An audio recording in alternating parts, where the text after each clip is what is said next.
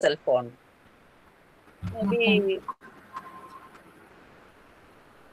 Those who join, please note your attendance in chat box now.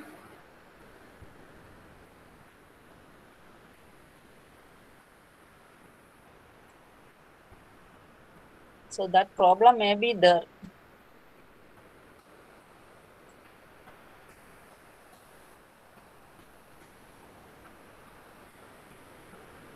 Some are joining. Anyway, we can start. Yeah, yes. We start with principles of ethics. Is it visible now?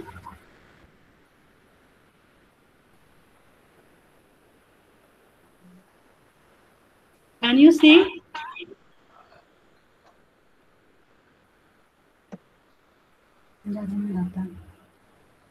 Not to be seen. Not visible. Slide can see? No. No. Not yet. Not seen, sir. Not seen. Okay.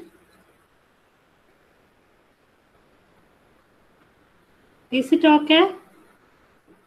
Not yet, ma'am. Not yet.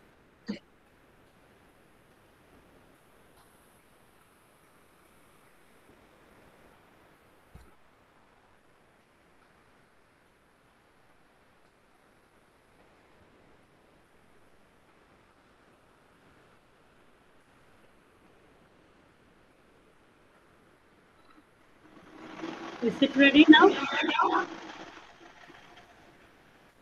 Still not seen. Not seen? Yeah.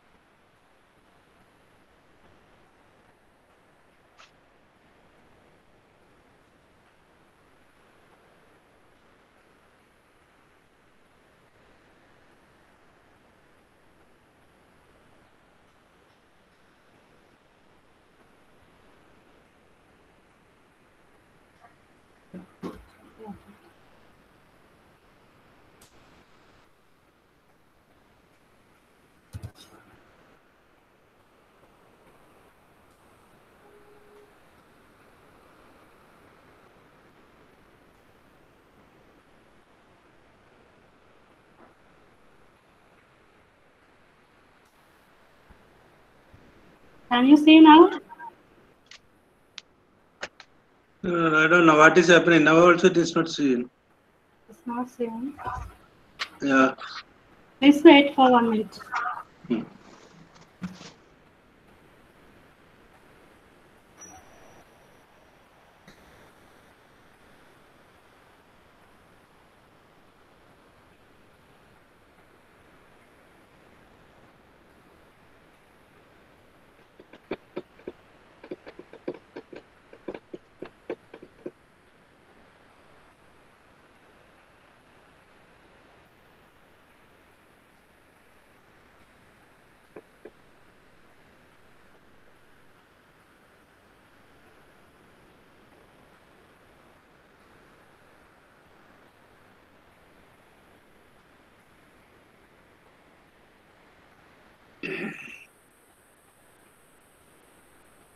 Now it's okay. Yeah, it's now coming. Gone out again. Once come and gone.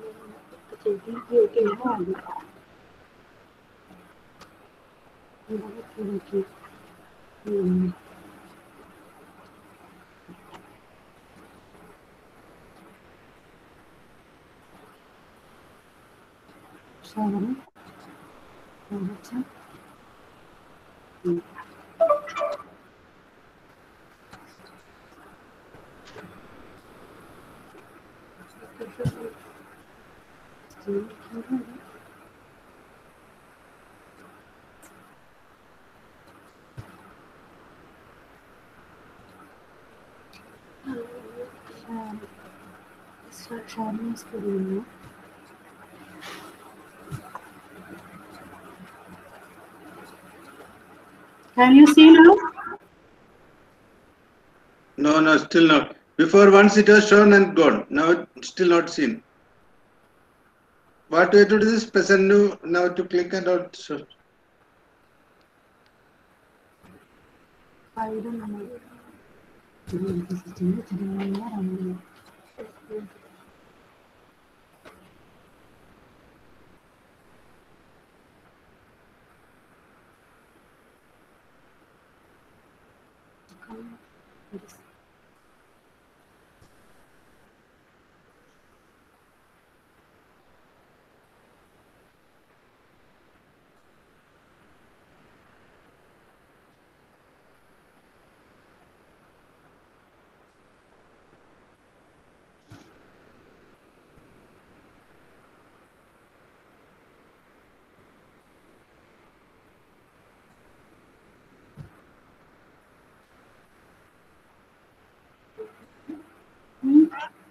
Screen ഇത് കാണുന്നില്ല master slide side കാണാല്ലേ നിന്റെ side നീ ആദ്യം ഇത് share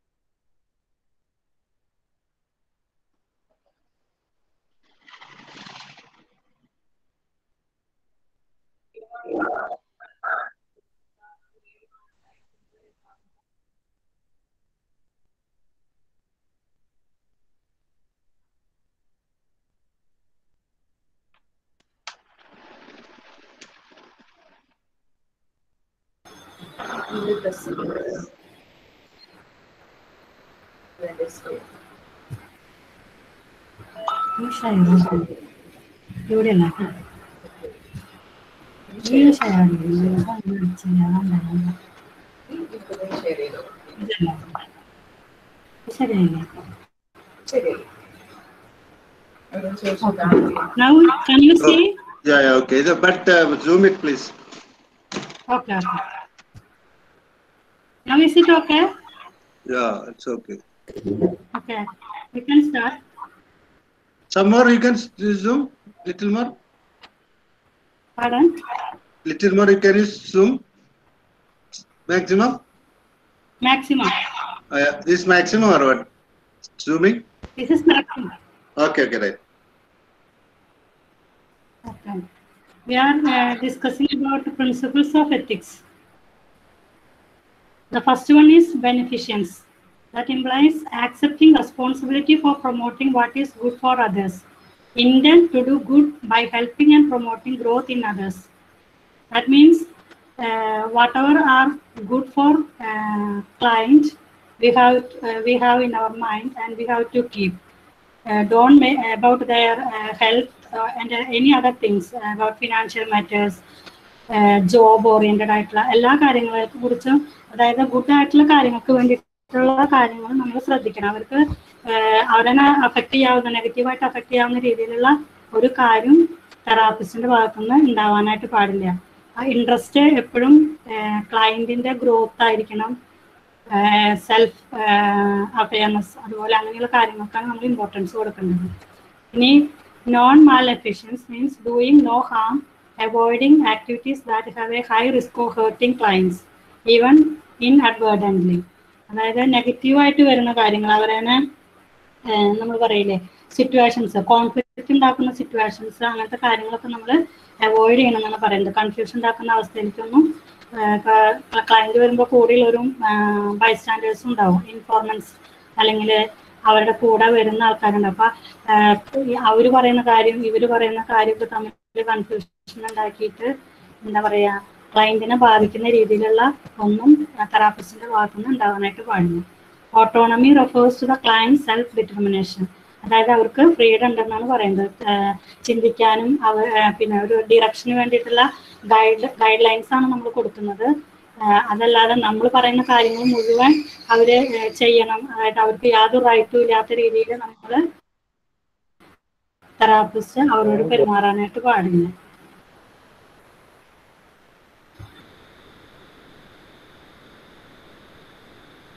justice refers to the commitment of, നമ്മൾ fair ആയിട്ട് വേണം പെരുമാറാനായിട്ട്. അതായത്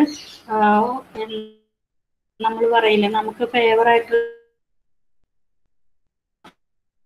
വന്നു, അല്ലെങ്കിൽ നമുക്ക് ഇഷ്ടപ്പെട്ട ക്ലയന്റ് വന്നു, അല്ലെങ്കിൽ അങ്ങനെ ഡിഫറൻസ് നമ്മൾ ആരോടും നമ്മൾ പരിശ്രമിക്കണം എന്നാണ് പറയുന്നത്. അതായത് യാതൊരു രീതിയിലുള്ള ഇൻജസ്റ്റിസ് അല്ലെങ്കിൽ പാർഷ്യാലിറ്റി നമ്മൾ ക്ലയൻസിനോട് കാണിക്കാനായിട്ട് പാടില്ല. നമുക്കറിയാവുന്ന റിസോഴ്സസ് ഉപയോഗിച്ച് ക്ലയന്റിനെ മാക്സിമം ഹെൽപ്പ് ചെയ്യണം. Fidelity refers to making honest promises and faithfully honouring these commitment to clients. ഞാൻ കഴിഞ്ഞ പ്രാവശ്യം നേരത്തെ ക്ലാസ്സിൽ പറഞ്ഞായിരുന്നു, അതായത് നമുക്ക് സാധിക്കാവുന്ന കാര്യങ്ങൾ, അതായത് റിയാലിറ്റി ഓറിയന്റഡ് ആയ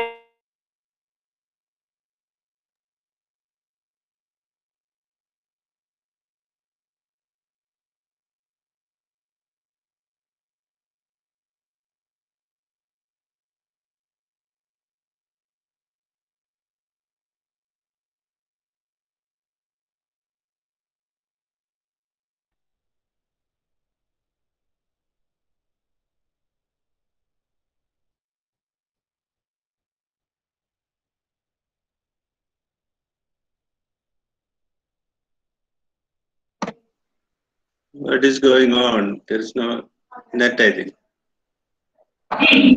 in relationship.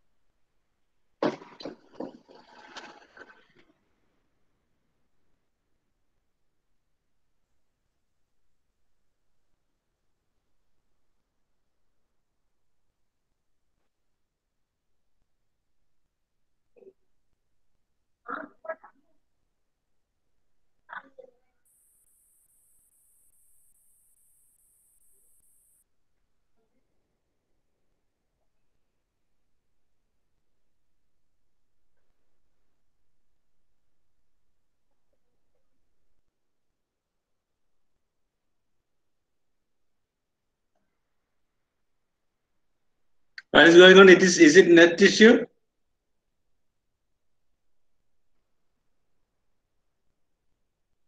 I think net issue at the other side.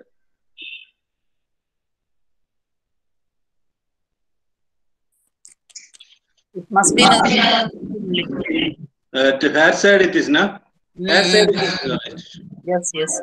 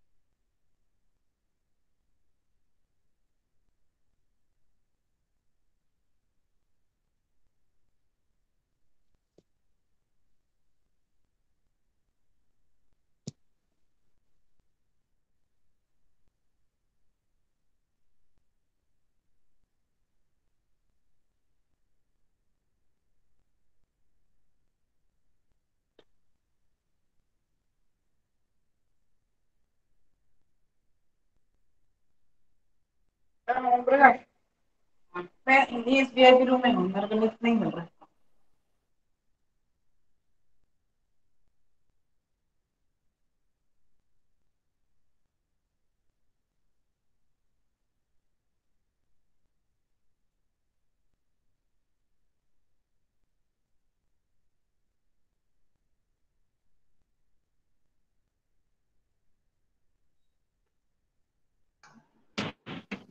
Hello, students. Can you see, sister? Class is going on? No, no, no.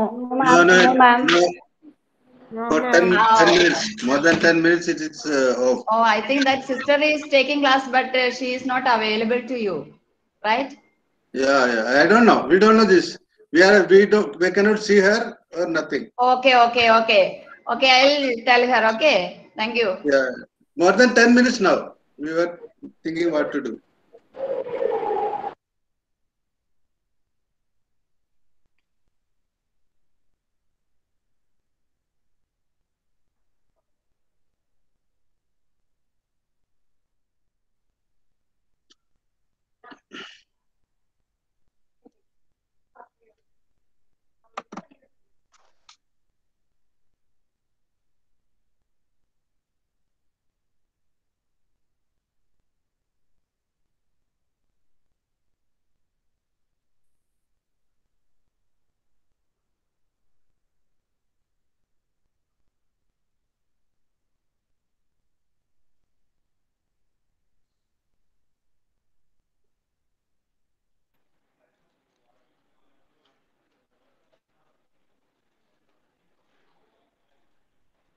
She has not joined.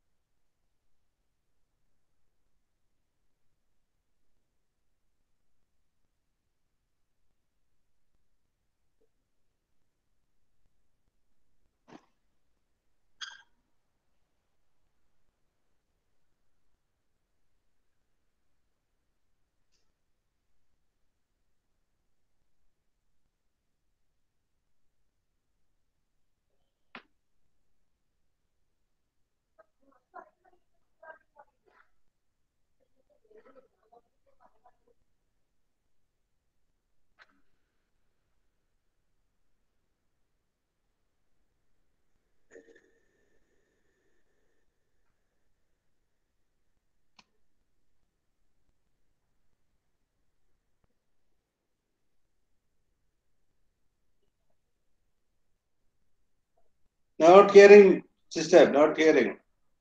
You are muted. Unmute yourself.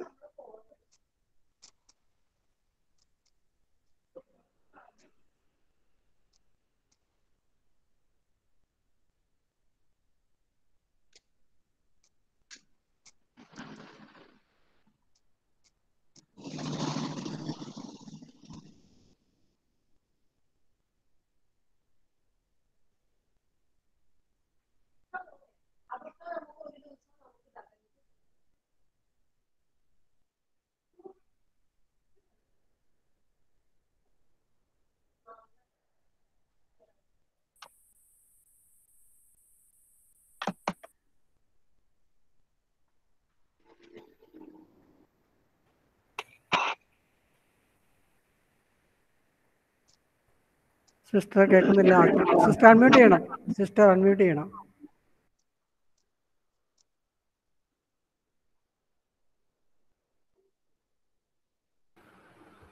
Okay. Now okay.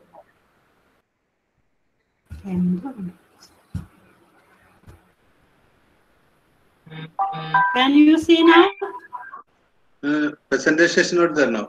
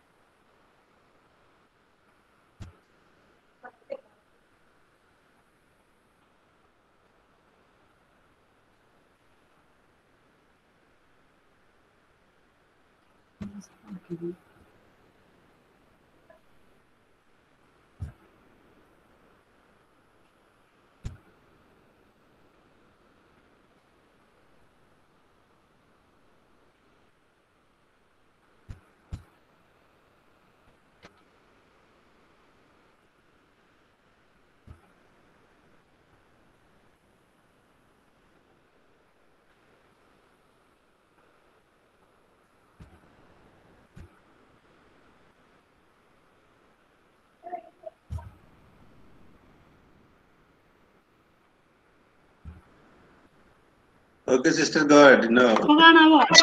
Kana.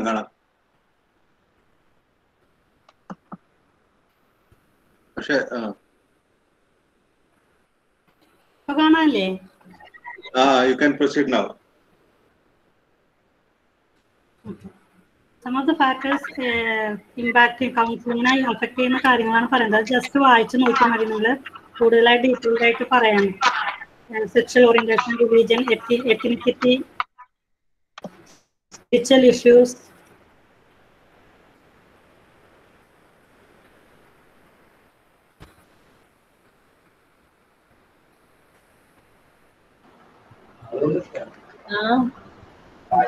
അതിനു മുന്നുള്ള ഭാഗങ്ങളൊന്നും പറഞ്ഞു കേട്ടില്ല sister. മുന്നുള്ള ഭാഗങ്ങൾ കേട്ടില്ലേ?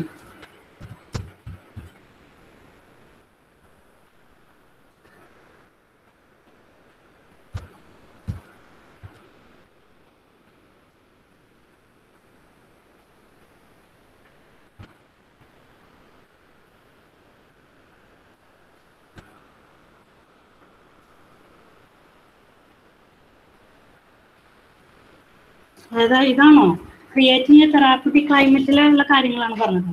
4 components successful തെറാപ്പിക്ക് സഹായിക്കുന്ന 4 കാര്യങ്ങൾ Frank principle of ethics എടുക്കുമ്പോഴാണ് കട്ടായത്. പിന്നെ അതുവരെയുള്ള ഒന്നും കേട്ടിട്ടില്ല.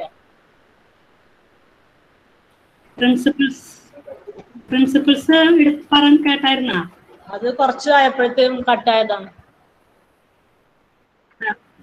5 പ്രിൻസിപ്പിൾസ് ആണ് പറയുന്നത്. ഒന്ന് ബെനിഫിഷ്യൻസ് എന്ന് പറഞ്ഞു. ബെനിഫിഷ്യൻസ് എന്ന് പറഞ്ഞാൽ accepting responsibility for promoting what is good for others. അതായത് ക്ലയന്റിന്റെ ഗുഡിന് വേണ്ടിയിട്ടുള്ള കാര്യങ്ങൾ കൗൺസിലർ ശ്രദ്ധിക്കണം എന്നാണ് പറയുന്നത്. അവരുടെ ജോബിന്, അവരുടെ ഫിനാൻഷ്യൽ ആയിട്ടുള്ള കാര്യങ്ങൾ, അങ്ങനെയുള്ള ബാധിക്കുന്ന രീതിയിലുള്ള കാര്യങ്ങളൊന്നും പറയില്ലേ, നമ്മുടെ ഭാഗത്തുനിന്ന് ഉണ്ടാവാൻ പാടില്ല. അതുപോലെ non maleficence means doing no harm, avoiding activities that have a high risk of hurting client even advertently. അതായത് അവർക്ക് ബുദ്ധിമുട്ടുണ്ടാക്കുന്ന രീതിയിലുള്ള ബിഹേവിയേഴ്സ് ക്ലയന്റ് കൗൺസിലറുടെ ഭാഗത്തുനിന്ന് ഉണ്ടാവാൻ പാടില്ല. ഓട്ടോണമി എന്ന് പറഞ്ഞാൽ ക്ലയന്റിന് മാക്സിമം ഫ്രീഡം നമ്മൾ കൊടുക്കണം. അവർക്ക് ചിന്തിക്കാനും അവർക്ക് തീരുമാനങ്ങൾ എടുക്കാനും അവരെ നമ്മൾ സപ്പോർട്ട് ചെയ്യണം എന്നാണ് പറയുന്നത്. ചോയ്സസ് പറഞ്ഞു കൊടുക്കുക, അതിനെ സെലക്ട് ചെയ്യാനായിട്ടും ഒക്കെ നമ്മൾ സഹായിക്കുകയാണ് വേണ്ടത്. അല്ലാതെ എല്ലാം നമ്മൾ പറഞ്ഞ് അത് അവരെ കൊണ്ട് ചെയ്യിപ്പിക്കുന്ന ആ ഒരു രീതിയിലേക്ക് അവർക്ക് ഒരു ഫ്രീഡം ഓഫ് ചോയ്സ് ഉണ്ടായിരിക്കണം. ജസ്റ്റിസ് എന്ന് പറഞ്ഞാൽ നമ്മൾ പറഞ്ഞ എല്ലാ ക്ലയന്റിനോടും ഒരേപോലെ ഫെയർ ആയിട്ടാണ് നമ്മൾ ട്രീറ്റ് ചെയ്യേണ്ടത്. നമുക്ക് ഇഷ്ടപ്പെട്ട ക്ലയന്റ് അല്ലെങ്കിൽ നമുക്ക് കൂടുതൽ കമ്മിറ്റ്മെന്റ് ചിലരോട് എന്താ പറയുക, നമ്മുടെ ഭാഗത്തുനിന്ന് വേണ്ട രീതിയിൽ പറഞ്ഞു കൊടുക്കാതിരിക്കുക, അങ്ങനെയൊന്നും ചെയ്യാൻ പാടില്ല. നമുക്ക് അറിയാവുന്ന എല്ലാ സ്കില്ലുകളും നോളജും ടെക്നിക്സും ഒക്കെ കേസിനനുസരിച്ചിട്ട് ഏതാണ് ആവശ്യമുള്ളത് അതനുസരിച്ച് എന്താ പറയുക ആവശ്യമായ രീതിയിൽ ഈക്വൽ ആയിട്ടുള്ള രീതിയിൽ കൊടുക്കാനായിട്ട് തെറാപ്പിസ്റ്റ് ശ്രദ്ധിക്കണം. എന്താ പറയുക പാർഷ്യാലിറ്റി കാണിക്കാൻ പാടില്ല. Fidelity refers to making honest പ്രൊമിസസ്. അതായത് നമുക്ക് ചെയ്യാൻ പറ്റുന്ന കാര്യങ്ങളാണ് നമ്മളിൽ നിന്ന് ഇന്ന കാര്യങ്ങൾ പ്രതീക്ഷിക്കാൻ പാടുള്ളൂ, അതനുസരിച്ച് മാത്രം പറഞ്ഞു കൊടുക്കാൻ പാടുള്ളൂ. അല്ലാതെ അൺറിയലിസ്റ്റിക് ആയിട്ടുള്ള നേടാൻ പറ്റാവുന്ന രീതിയിലുള്ള ഗോളുകൾ സെറ്റ് ചെയ്തിട്ട് അതിലേക്ക് എത്താതെ അവരെന്നെ ഡിപ്രസ്ഡ് ആക്കാൻ പാടില്ല. അതുപോലെ നമ്മൾ അവർ പറയുന്ന കാര്യങ്ങൾ കോൺഫിഡൻഷ്യൽ ആയിട്ട് കീപ്പ് ചെയ്യേണ്ട കാര്യങ്ങൾ അവരെ എന്താ പറയുക ഓണർ ചെയ്യണം. അതുപോലെ നമ്മൾ കോൺട്രാക്ട് ചെയ്യുമ്പോൾ ഒരു കരാർ അവരായിട്ട് നമ്മൾ ഉണ്ടാക്കുമ്പോൾ അതൊക്കെ എന്താണ് ഒരു കണ്ടീഷൻ വെച്ചിട്ട് അത് പാലിക്കാനായിട്ടൊക്കെ അവരോട് പറയും. നമ്മളത് അന്വേഷിക്കും, ചോദിക്കുകയും ഇമ്പ്രൂവ്മെന്റ് ഒക്കെ നോട്ട് ചെയ്യും. അങ്ങനെയുള്ള കാര്യങ്ങൾ ചെയ്യും. കൾച്ചറൽ ചില കാര്യങ്ങളിൽ ഡിഫറൻസ് ഉണ്ടായിരിക്കും. അവരുടെ ബിലീഫ്സിലും ആറ്റിറ്റ്യൂഡ്സിലൊക്കെ ചിലപ്പോൾ വ്യത്യാസങ്ങൾ ഉണ്ടായിരിക്കും. അപ്പോൾ അത് നമ്മൾ പറയില്ല, ഡിഫറെൻറ്റ് കൾച്ചറിൽ വരുമ്പോൾ ആ കൾച്ചറൽ ബാക്ക്ഗ്രൗണ്ട് മനസ്സിലാക്കാനായിട്ട് തെറാപ്പിസ്റ്റിന് സാധിക്കും. അല്ലെങ്കിൽ അതനുസരിച്ചിട്ട് അവർക്ക് പറഞ്ഞു കൊടുക്കേണ്ട കാര്യങ്ങൾ പറഞ്ഞു കൊടുക്കണം. നമ്മൾ അവർക്ക് ഒരു എക്കണോമിക് സ്റ്റാറ്റസ് എന്ന് വരുന്നു, അല്ലെങ്കിൽ അൺഎഡ്യൂക്കേറ്റഡ് ആയിട്ടുള്ള ഒരാൾ വരുന്നു, അവർക്ക് നമ്മൾ പറഞ്ഞു കൊടുക്കുന്നതും ഹൈലി എഡ്യൂക്കേറ്റഡ് ആയിട്ട് ആൾക്കാർക്ക് പറഞ്ഞു കൊടുക്കുന്നതും തമ്മിൽ വ്യത്യാസമാണ്. അപ്പോൾ കൾച്ചറൽ ആയിട്ടുള്ള കാര്യങ്ങൾ, എത്തിക്കൽ കാര്യങ്ങൾ നമ്മൾ പ്രാക്ടീസ് ചെയ്യുമ്പോൾ ശ്രദ്ധിക്കണം എന്നാണ് പറയുന്നത്. ക്ലയന്റ് വെൽഫെയർ നമ്മളിവിടെ പറയുന്നത് ക്ലയന്റിനെ എപ്പോഴും ഇമ്പോർട്ടൻസ് കൊടുക്കും വേണം. അതുപോലെ നമ്മുടെ പരിധിയിലെ അപ്പുറത്ത്, അതായത് നമുക്ക് സോൾവ് ചെയ്യാൻ പറ്റാത്ത രീതിയിലുള്ള പ്രശ്നങ്ങളാണെച്ചെങ്കിൽ, നമുക്ക് സാധിക്കാത്തതാണെച്ചെങ്കിൽ നമ്മളത് റെഫർ ചെയ്യേണ്ട കേസുകൾ വെച്ച് റെഫർ ചെയ്യണം. അല്ലെങ്കിൽ നമുക്ക് ഫോർവേഡ് ചെയ്യാൻ പറ്റാത്തതാണെച്ചെങ്കിൽ അത് അവരോട് പറയണം. എപ്പോഴും നമ്മൾ വെൽഫെയറിന് ഒരു ക്ലയന്റിന് ഒരു ഗുണമില്ലാത്ത രീതിയിലുള്ള കൗൺസിലിംഗ് നടത്തിയിട്ട് കാര്യം ഉണ്ടാവില്ല. അപ്പോൾ അവർക്ക് നമ്മൾ ഉപയോഗിക്കുന്ന കാര്യങ്ങൾ, നമ്മൾ പറയുന്ന കാര്യങ്ങൾ ഹെൽപ്ഫുൾ ആവുന്നില്ല വെച്ചെങ്കിൽ, അല്ലെങ്കിൽ അവർ നമ്മളോട് കോപ്പറേറ്റീവ് അല്ല എന്ന് വെച്ചിട്ടുണ്ടെങ്കിൽ, അതിന് വേണ്ട സഹായങ്ങൾ വേറെ ആരെങ്കിലും എക്സ്പേർട്ട് ആയിട്ടുള്ള ആൾക്കാരുണ്ടെങ്കിൽ അവർക്ക് റെഫർ ചെയ്യണമെങ്കിൽ റെഫർ ചെയ്യുക, അങ്ങനെയൊക്കെ ചെയ്യണം. ക്ലയന്റിന്റെ വെൽഫെയർ ആണ് നമ്മൾ ഏറ്റവും കൂടുതൽ ഇമ്പോർട്ടൻസ് കൊടുക്കേണ്ടത്. ഇനി എത്തിക്സ് ഇൻ ഹിസ്റ്ററി ടേക്കിംഗ് എന്ന് പറഞ്ഞാൽ, അതായത് നമ്മൾ ഒരാളുടെ കേസ് എടുക്കുമ്പോഴേ നമ്മൾ പറയുന്ന കാര്യങ്ങൾ കോൺഫിഡൻഷ്യൽ ആയിട്ട് കീപ്പ് ചെയ്യേണ്ടത് കോൺഫിഡൻഷ്യൽ ആയിട്ട് തന്നെ കീപ്പ് ചെയ്യണം. അത് ബാക്കിയുള്ളവരോട് പറയാനായിട്ട് പാടില്ല എന്നാണ് പറയുന്നത്. എത്തിക്സിൽ നമ്മൾ കീപ്പ് ചെയ്യേണ്ട ഒരു കാര്യമാണ്. ഏത് കൗൺസിലിംഗ് പ്രൊഫഷനിൽ ഇരിക്കുന്ന ആളായാലും പറയുന്ന കാര്യങ്ങൾ, കോൺഫിഡൻഷ്യൽ ആയിട്ട് പറയുന്ന കാര്യങ്ങൾ, എന്താ പറയുക, പ്രൈവറ്റ് ആയിട്ട് അല്ലെങ്കിൽ സീക്രട്ട് ആയിട്ട് പറയുന്ന കാര്യങ്ങൾ അത് കൗൺസിലറിന്റെ മനസ്സിൽ മാത്രം കിടക്കണം. അത് വേറൊരാളായിട്ട് ഷെയർ ചെയ്യാനായിട്ട് പാടില്ല. എത്തിക്സ് ഇൻ സൈക്കോളജിക്കൽ അസസ്മെന്റ്, നമ്മളിപ്പോൾ ടെസ്റ്റുകൾ ചെയ്യുമ്പോൾ ആർക്ക് ചെയ്യണം, എങ്ങനെ ചെയ്യണം, എന്ത് ചെയ്യണം, അതിനതുപോലെ ചില നോംസുകൾ ഉണ്ടായിരിക്കും. അതുപോലെ ടൈം, ഇത്ര സമയം അഡ്മിനിസ്റ്റർ ചെയ്യാനായിട്ട് ഇത്ര മിനിറ്റ്, അതുപോലെ സ്കോറിങ്ങിന് ഇന്ന ക്രൈറ്റീരിയ, അങ്ങനെയൊക്കെ പറയുന്ന ടെസ്റ്റ് മാനുവൽ ഉണ്ടായിരിക്കും. അതിൽ നോംസുകൾ പറയുന്നുണ്ടായിരിക്കും. അതുപോലെ സ്റ്റാൻഡർഡൈസ്ഡ് ആയിട്ടുള്ള ടെസ്റ്റുകളായിരിക്കും. ടെസ്റ്റ് റിസൾട്ട്സിന്റെ പ്രൈവസി, ആരോടാണ് നമ്മൾ റിവീൽ ചെയ്യേണ്ടത് അവരോട് മാത്രം നമ്മൾ റിവീൽ ചെയ്യണം. അപ്പോൾ അങ്ങനെയുള്ള കാര്യങ്ങൾ അതിലൊക്കെ നമ്മൾ കീപ്പ് ചെയ്യേണ്ടത്. അതായത് ഇപ്പോൾ ഒരു കേസ് വന്നു, വെറുതെ ഒരു കേസ് വരുമ്പോഴേക്കും നമ്മൾ ആ ടെസ്റ്റ് ചെയ്യാമെന്ന് വെറുതെ അങ്ങനെ തീരുമാനിക്കാൻ പറ്റില്ല. കേസ് നന്നായി അറിഞ്ഞ് മനസ്സിലാക്കി പഠിച്ച് എന്നിട്ട് വേണം നമ്മൾ ഏത് ടെസ്റ്റാണ് അഡ്മിനിസ്റ്റർ ചെയ്യേണ്ടത്. അതുപോലെ ഇപ്പോൾ പേഴ്സണാലിറ്റി ടെസ്റ്റ് ആണോ, IQ ടെസ്റ്റ് ആണോ, അല്ലെങ്കിൽ സൈക്കോമെട്രി ആണോ, റോഷാർക്ക് TAT എന്നൊക്കെ പറയും, തെമാറ്റിക് പെർസെപ്ഷൻ ടെസ്റ്റ് എന്നൊക്കെ പറയും. അപ്പം അങ്ങനെയുള്ള സൈക്കോമെട്രിക് അസസ്മെന്റുകൾ ഏതാണ് ഉപയോഗിക്കേണ്ടത്, അത് ഡിപ്പെൻഡ് ഓൺ ദ കേസ് നമ്മളത് ചിന്തിച്ച് തീരുമാനിക്കണം. അതുപോലെ അതിന് ക്വാളിഫൈഡ് ആയിട്ടുള്ള ആൾക്കാരാണ് ടെസ്റ്റുകൾ ചെയ്യേണ്ടത്. അല്ലാതെ എന്താ പറയുക, വെറുതെ വന്ന ഇപ്പോൾ പറയില്ലേ സർട്ടിഫിക്കറ്റ് ഇല്ലാത്തവര് അല്ലെങ്കിൽ ലൈസൻസ് ഇല്ലാത്തവര്, അങ്ങനെയുള്ളവരൊന്നും ഈ ടെസ്റ്റുകൾ വെറുതെ ചുമ്മാ അഡ്മിനിസ്റ്റർ ചെയ്യാനായിട്ട് പാടില്ല. അപ്പം ഇങ്ങനെയുള്ള കുറേ കാര്യങ്ങൾ എത്തിക്സിലുണ്ടെന്നാണ് പറയുന്നത്. Ethics in counselling and therapy, competency, confidentiality, unsupervised intervention by trainee student. അതായത് ഇത് നമ്മൾ നേരത്തെ പറഞ്ഞു, അതായത് ഇപ്പോൾ പറഞ്ഞു ട്രെയിൻഡ് ആയിട്ടുള്ള ഒരു കൗൺസിലറോ അല്ലെങ്കിൽ തെറാപ്പിസ്റ്റോ ആയിരിക്കണം. അതുപോലെ കീപ്പ് ചെയ്യേണ്ട കാര്യങ്ങൾ കോൺഫിഡൻഷ്യലായിട്ട് കീപ്പ് ചെയ്യേണ്ട കാര്യങ്ങൾ കോൺഫിഡൻഷ്യലായിട്ട് കീപ്പ് ചെയ്യണം. അതുപോലെ ഇപ്പോൾ ട്രെയിനിങ്ങിൻ്റെ ഭാഗമായിട്ട് ചെയ്യുമ്പോൾ ഒരു സൂപ്പർവൈസർ ഇല്ലാതെ അങ്ങനെയൊന്നും നമ്മൾ പറയില്ല. ആർക്ക് വേണമെങ്കിലും ഇപ്പോൾ സ്റ്റുഡൻ്റ് ആണ്, ഡിഗ്രി പഠിക്കണം അല്ലെങ്കിൽ PG പഠിക്കണം, ആ സ്റ്റുഡൻസ് കേസ് എടുത്ത് അത് ഫോളോ ചെയ്യാനോ അത് ഈ ഒരു പ്രൊഫഷണൽ രീതിയിലേക്ക് കൗൺസിലിംഗ് ചെയ്യാനോ ഒന്നും പറ്റില്ല. അപ്പം അങ്ങനെയുള്ള കുറേ എത്തിക്സുകളുണ്ട്. എന്താ പറയുക, സർട്ടിഫൈഡ് ആയിട്ടുള്ള ആൾക്കാർ അല്ലെങ്കിൽ ലൈസൻസ് ഉള്ള ആൾക്കാർ അങ്ങനെ പറയുന്ന കാര്യങ്ങൾ എത്തിക്സിൽ ഫോളോ ചെയ്യേണ്ടതാണെന്നാണ് പറയുന്നത്. എത്തിക്സ് ഇൻ സൈക്കോളജിക്കൽ റിസർച്ച് എന്ന് പറഞ്ഞാൽ, റിസർച്ച് ചെയ്യുമ്പോഴും നമ്മൾ ഡാറ്റ കളക്ട് ചെയ്യുമ്പോഴും ആ ഡാറ്റ നമ്മൾ പബ്ലിഷ് ചെയ്യുമ്പോഴും ഒക്കെ പറയില്ല. ഇപ്പൊ നമ്മൾ പറയുന്ന സ്റ്റഡിയിൽ നമ്മൾ കളക്ട് ചെയ്യുന്ന ഡാറ്റ നമ്മൾ കൺസെന്റ് ഉപയോഗിച്ചിട്ട് വാങ്ങിയിട്ടുള്ളതാണ്, അത് ഇന്ന പർപ്പസിന് ഞാൻ ഉപയോഗിച്ചോട്ടെ എന്നൊക്കെ ചോദിച്ചിട്ട് വേണം നമ്മളത് പബ്ലിഷ് ചെയ്യാനായിട്ട്. അപ്പൊ ഇങ്ങനെയുള്ള പറയുന്ന കുറെ എത്തിക്സ് നമ്മൾ ഈ ഒരു ഫീൽഡിൽ റിസർച്ച് ആയാലും കേസ് എടുക്കുമ്പോഴായാലും അസസ്മെന്റ് ചെയ്യായാലും ഒക്കെ തെറാപ്പി സെഷനിലായാലും ഫോളോ ചെയ്യണം എന്നാണ് എത്തിക്സിൽ പറയുന്നത്. മുന്നേ പറഞ്ഞിട്ടുള്ള പ്രിൻസിപ്പിൾസ് ഇതിലും ബാധകമാണ്. അതുപോലെ തന്നെ ഈ പറയുന്ന കാര്യങ്ങൾ. ഇനി ബ്ലോക്ക് 2 ആണ്. അതിൽ 5 യൂണിറ്റ്സ് ആണ് പറയുന്നത്. Creating A therapeutic climate, developing communication skill, mediation in counselling and family therapy, mediation in family disputes, life skills. അല്ല first unit creating A therapeutic climate. നമ്മൾ പറഞ്ഞ ഒരു തെറാപ്പിക്ക് വരുമ്പോൾ തെറാപ്പിക്ക് വേണ്ട നല്ലൊരു അറ്റ്മോസ്ഫിയർ ക്രിയേറ്റ് ചെയ്യണം. അവിടെ വേണ്ട 4 കാര്യങ്ങളാണ് ഫ്രാങ്ക് 1979 പറയുന്നത്. ശ്രദ്ധിക്കേണ്ട കുറച്ച് കാര്യങ്ങൾ. ഒന്ന് പറയുന്നത് creating therapist confidence and competence in client. ക്ലയന്റിൽ ഒരു വിശ്വാസം അല്ലെങ്കിൽ ഒരു ആത്മവിശ്വാസം അല്ലെങ്കിൽ പറയാം സ്കിൽ തെറാപ്പിസ്റ്റിന് കഴിയണം.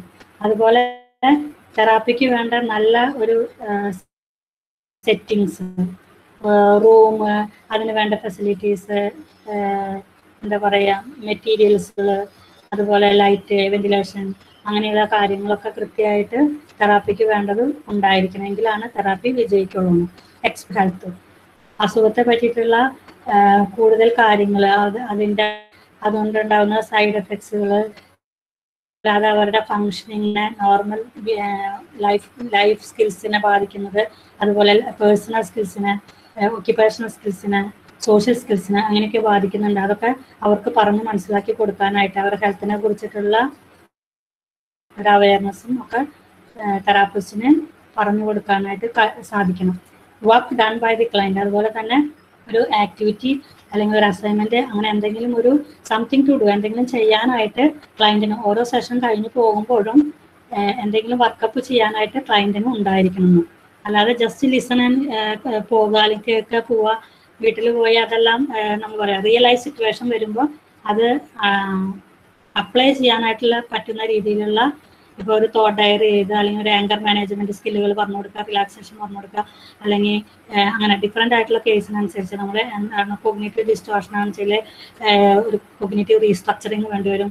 അപ്പോൾ അങ്ങനെയുള്ള കാര്യങ്ങൾ ചെയ്തു കൊടുക്കുമ്പോഴാണ് അവരുടെ ലൈഫിൽ വരുന്ന സാഹചര്യങ്ങൾക്ക് അനുസരിച്ച് അത് അപ്ലൈ ചെയ്യാനായിട്ടും അത് പ്രാക്ടീസ് ചെയ്യാനായിട്ടും പിന്നീട് വരുമ്പോൾ അതെങ്ങനെയാണ് എന്താണെന്ന് വരുമ്പോൾ ചോദിക്കാനൊക്കെ ആയിട്ട് സാധിക്കണം. Therapeutic alliance building. A focus on strength, promote, cope and mobilize clients to use their own resources to solve their problems. ഇവിടെ പറയുന്നത് നമ്മൾ പറയില്ലേ തെറാപ്പിക്ക് വരുമ്പോൾ നമ്മൾ കുറേ കാര്യങ്ങൾ സെറ്റ് ചെയ്ത് വെച്ചിട്ട് നമുക്ക് മനസ്സിലായത് വെച്ചിട്ട് ഇന്നത് ചെയ്യുക, ഇന്നത് അങ്ങനെ നമ്മൾ പറയാതെ അവരുടെ ഉള്ളിലുള്ള റിസോഴ്സസ്, അവരുടെ സ്ട്രെങ്ത്, അവരുടെ എന്താ പറയുക മെറിറ്റ്സ്, അങ്ങനത്തെ കാര്യങ്ങളൊക്കെ നമ്മൾ കണ്ടുപിടിച്ചാൽ അവരിലുള്ള ഇപ്പൊ പറയില്ലേ ഒരു ലീഡർഷിപ്പ് ക്വാളിറ്റി ഉണ്ട്, അല്ലെങ്കിൽ ആക്ടിങ് കപ്പാസിറ്റി ഉണ്ട്, അല്ലെങ്കിൽ വേറെ അങ്ങനെ ഏത് ലെവലിലാണ് അവർക്ക് റിസോഴ്സസ് ഉള്ള അത് വെച്ചിട്ടുള്ള പ്രോബ്ലംസ് സോൾവ് ചെയ്യാനായിട്ടുള്ള അത് വെച്ചിട്ടുള്ള ടെക്നിക്സുകൾ അല്ലെങ്കിൽ തെറാപ്പി മെത്തേഡുകളൊക്കെ നമുക്ക് ഉപയോഗിക്കാം. ഇപ്പൊ സൈക്കോ ഡ്രാമ, സോഷ്യോ ഡ്രാമ, അല്ലെങ്കിൽ പ്ലേ തെറാപ്പി അങ്ങനെയൊക്കെ പറയുന്നത്. അതായത് അവരുടെ ഉള്ളിലുള്ള കഴിവുകളെ പുറത്തേക്ക് കൊണ്ടുവന്നിട്ട് അവരും കൂടി സഹകരിച്ചിട്ട് പ്രോബ്ലം സോൾവ് ചെയ്യാനായിട്ട് അവരെ സഹായിക്കണം എന്നാണ് പറയുന്നത്. അല്ലാതെ എല്ലാം നമ്മൾ അങ്ങോട്ട് കൽപ്പിച്ചിട്ട് അത് പറയുന്നത് അനുസരിച്ച് അവർ ചെയ്യാന്നുള്ള രീതിയിലേക്കല്ല ഒരു കൗൺസിലിംഗ് നടത്തേണ്ടത്. Focus on understanding why the problem persist. അതുപോലെ ഈ പ്രശ്നം ഉണ്ടാവാനായിട്ടുള്ള കാരണം എന്തായിരുന്നു, ഈ പ്രോബ്ലം മാറാനായിട്ട് എന്തൊക്കെ നമുക്ക് സഹായിക്കാൻ പറ്റും, അങ്ങനെയുള്ള രീതിയിലുള്ള കാര്യങ്ങൾ. The factors that maintain is also important since this information informs more efficient problem solving. ഒരു ഇൻസൈറ്റ് അവർക്ക് കൊടുക്കണം എന്നാണ് പറയുന്നത്. അതായത് ചിലപ്പോൾ അവർ പറയും പ്രോബ്ലം വേറൊരാൾ കാരണമാണ്. ഇപ്പം നമ്മൾ പറയും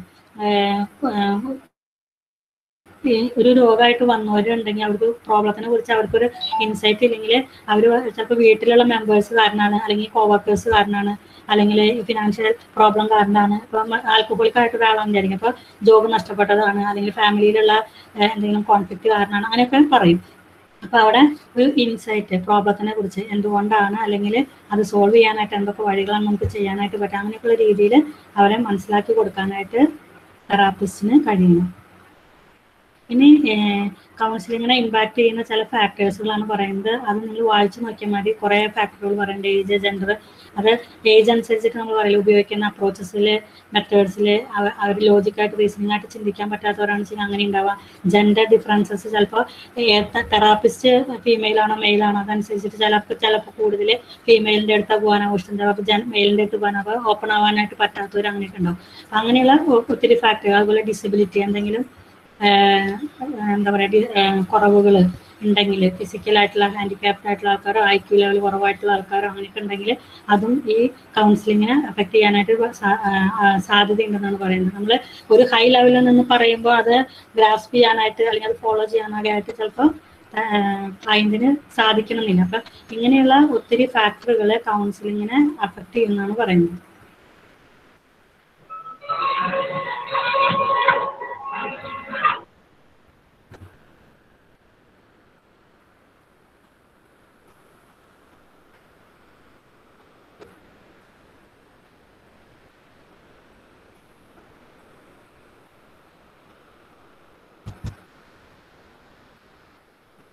Do you have any doubts?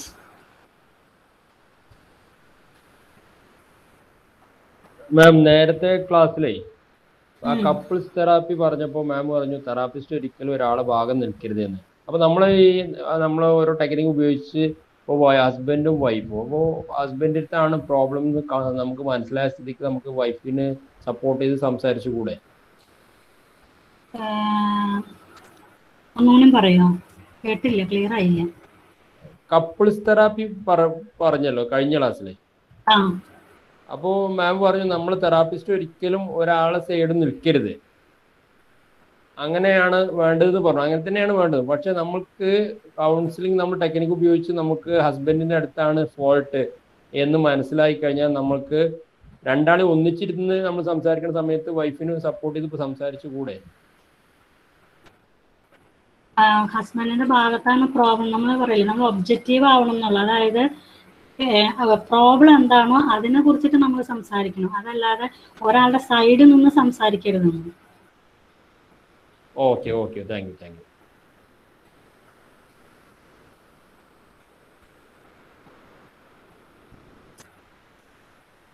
Hello sister, okay, ഒരു ഡൗട്ട് ചോദിച്ചോട്ടെ? ഹലോ, പറഞ്ഞോളൂ, ചോദിച്ചോളൂ. ഹലോ,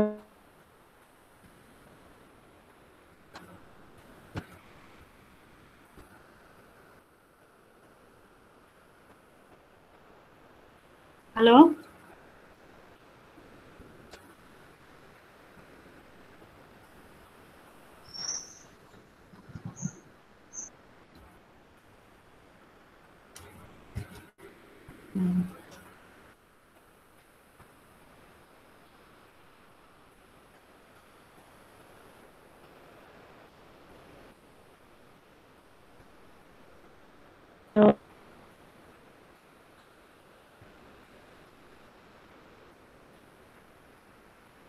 ചോദിക്കുന്നുണ്ടോ?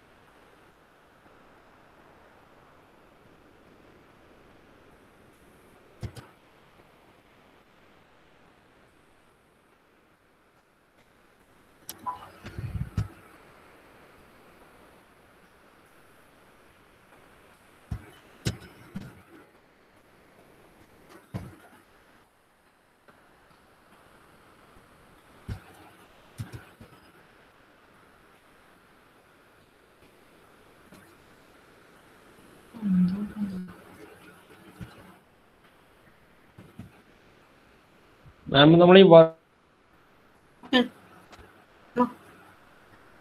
ഹലോ,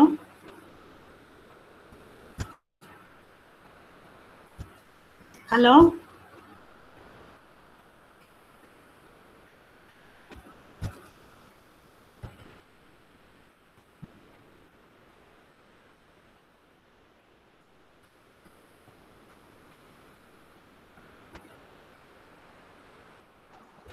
സ്റ്റാർട്ട് ചെയ്തോളൂ, ആരും കാണുന്നില്ല.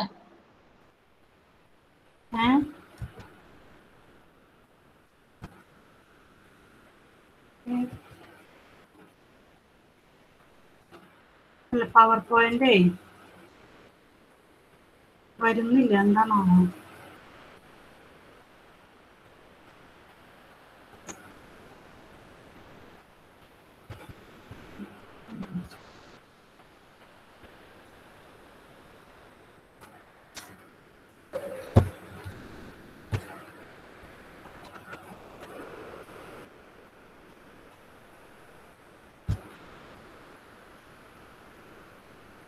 നിങ്ങൾക്ക് ഇനി ഡൗട്ട്സ് ഉണ്ടെങ്കിൽ ചോദിച്ചോളൂ. ഇത്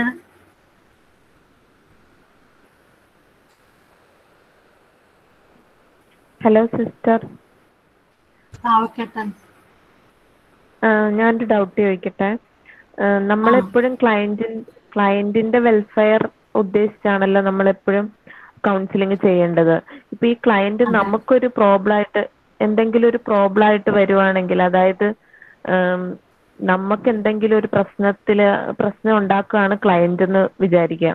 ഇപ്പൊ സെക്ഷലി അബ്യൂസീവ് ആയിട്ടുള്ള എന്തെങ്കിലും ഒരു മൂവ്മെന്റ്, അല്ലെങ്കിൽ അവരുടെ അസുഖം കൊണ്ടായിരിക്കാം ഒരു പക്ഷെ ആ ക്ലയന്റ് കൗൺസിലർക്ക് ഒരു പ്രോബ്ലം ആയിട്ട് വരുന്ന സിറ്റുവേഷനിൽ നമ്മൾ എങ്ങനെയാണ് അത് ഡീൽ ചെയ്യുക? നമ്മൾ പറയില്ലേ, ഇപ്പൊ അതായത് സെക്ഷൽ ആയിട്ടുള്ള അങ്ങനത്തെ കാര്യങ്ങൾ വരുമ്പോൾ നമ്മൾ തെറാപ്പിക്ക് എപ്പോഴും ഇരിക്കുമ്പോൾ എന്താണ് അവരുടെ അപ്രോച്ച് എങ്ങനെയാണെന്നുള്ളത് നമുക്ക് മനസ്സിലാവും അല്ലേ? അപ്പൊ അതനുസരിച്ചിട്ട് വേണം നമ്മളത്. ഇപ്പൊ അങ്ങനെ മിസ്ബിഹേവ് ചെയ്യുന്ന ഒരാളാണെന്ന് വെച്ചിട്ടുണ്ടെങ്കിൽ നമ്മള് ആരെങ്കിലും അവരുടെ അറിയുന്ന ഒരാള് അല്ലെങ്കിൽ അങ്ങനെ ഒരാൾ നമ്മൾ അവരുടെ കൂടെ ഇരുത്താനായിട്ട് അല്ലെങ്കിൽ അങ്ങനെയൊക്കെ ശ്രദ്ധിക്കുക. അല്ലാതെ ഇപ്പൊ നമ്മൾ പ്രൊമോട്ട് ചെയ്യില്ലല്ലോ, ഇങ്ങനെ നമ്മുടെ അടുത്തേക്ക് വരാതിരിക്കാനായിട്ട് നമ്മൾ കെയർഫുൾ ആയിരിക്കണം. നമ്മുടെ വെൽബീയിങ്, അതായത് അവരുടെ വെൽബീയിങ് നോക്കണമെന്ന് അങ്ങനെ ചെയ്യുന്ന കാര്യം, അതായത് അവർ മിസ്ബിഹേവ് ചെയ്യുന്നത് എന്തായാലും അവരുടെ വെൽബീയിങ്ങിനും നല്ലതല്ലല്ലോ. അപ്പൊ അതിനെ പ്രൊമോട്ട് ചെയ്യാൻ നമുക്ക് പറ്റില്ല. അപ്പൊ നമ്മള് സ്റ്റാൻഡായി നിൽക്കുന്നിടത്ത് സ്റ്റാൻഡായി നിന്നിട്ട് പറയേണ്ട കാര്യങ്ങൾ പറയുക, അല്ലെങ്കിൽ അവരെ മാറ്റി നിർത്തുക, അല്ലെങ്കിൽ അവരെ വീട്ടിൽ ആരെങ്കിലും ഉണ്ടെങ്കിൽ അല്ലെങ്കിൽ അവരുടെ കൂടെ ആരെങ്കിലും ഉണ്ടെങ്കിൽ അവരെയും കൂടി ഒരുമിച്ചിരുത്തേ അങ്ങനെയൊക്കെ ചെയ്ത് ശ്രദ്ധിക്കേണ്ടി വരും. Okay, thank you. കിട്ടിയാ? കിട്ടി, ക്ലിയർ ആയി. ഇനി മുന്നേ പറഞ്ഞ കാര്യങ്ങളിൽ എന്തെങ്കിലും കാര്യങ്ങൾ ഡൗട്ട്സോ എന്തെങ്കിലും ഉണ്ടെങ്കിൽ ചോദിക്കാം.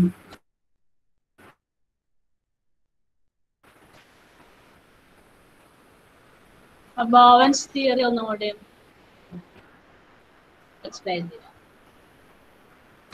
ബോവൻസ് തിയറി വൺസ് സെൽഫിന്റെ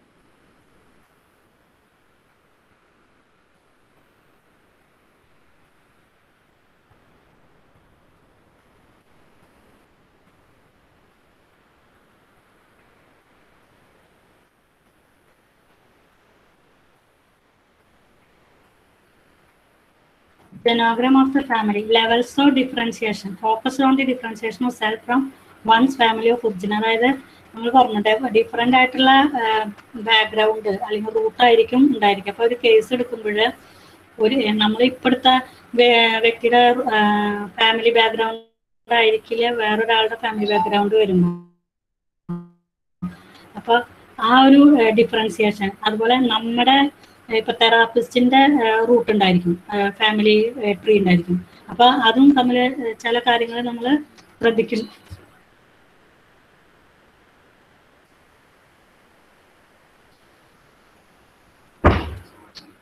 ഹലോ പ്ലെയിൻ ആയിട്ട് കിടക്കുന്നു, എന്താണാവോ?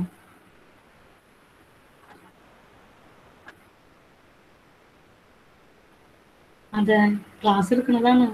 ഇത് ഇത്രയും നേരം എടുത്തതാ, ഇപ്പൊ പിന്നെ ഇപ്പൊ ലാസ്റ്റ് കുറച്ച് കഴിഞ്ഞപ്പോ അത് പ്ലെയിൻ ആയിട്ട് കാണിക്കുന്നു. ആ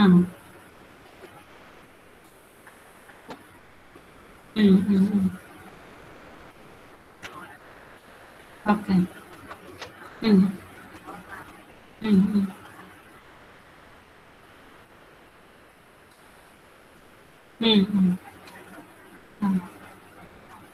ഓക്കെ ഓക്കെ. ആ ഓക്കെ.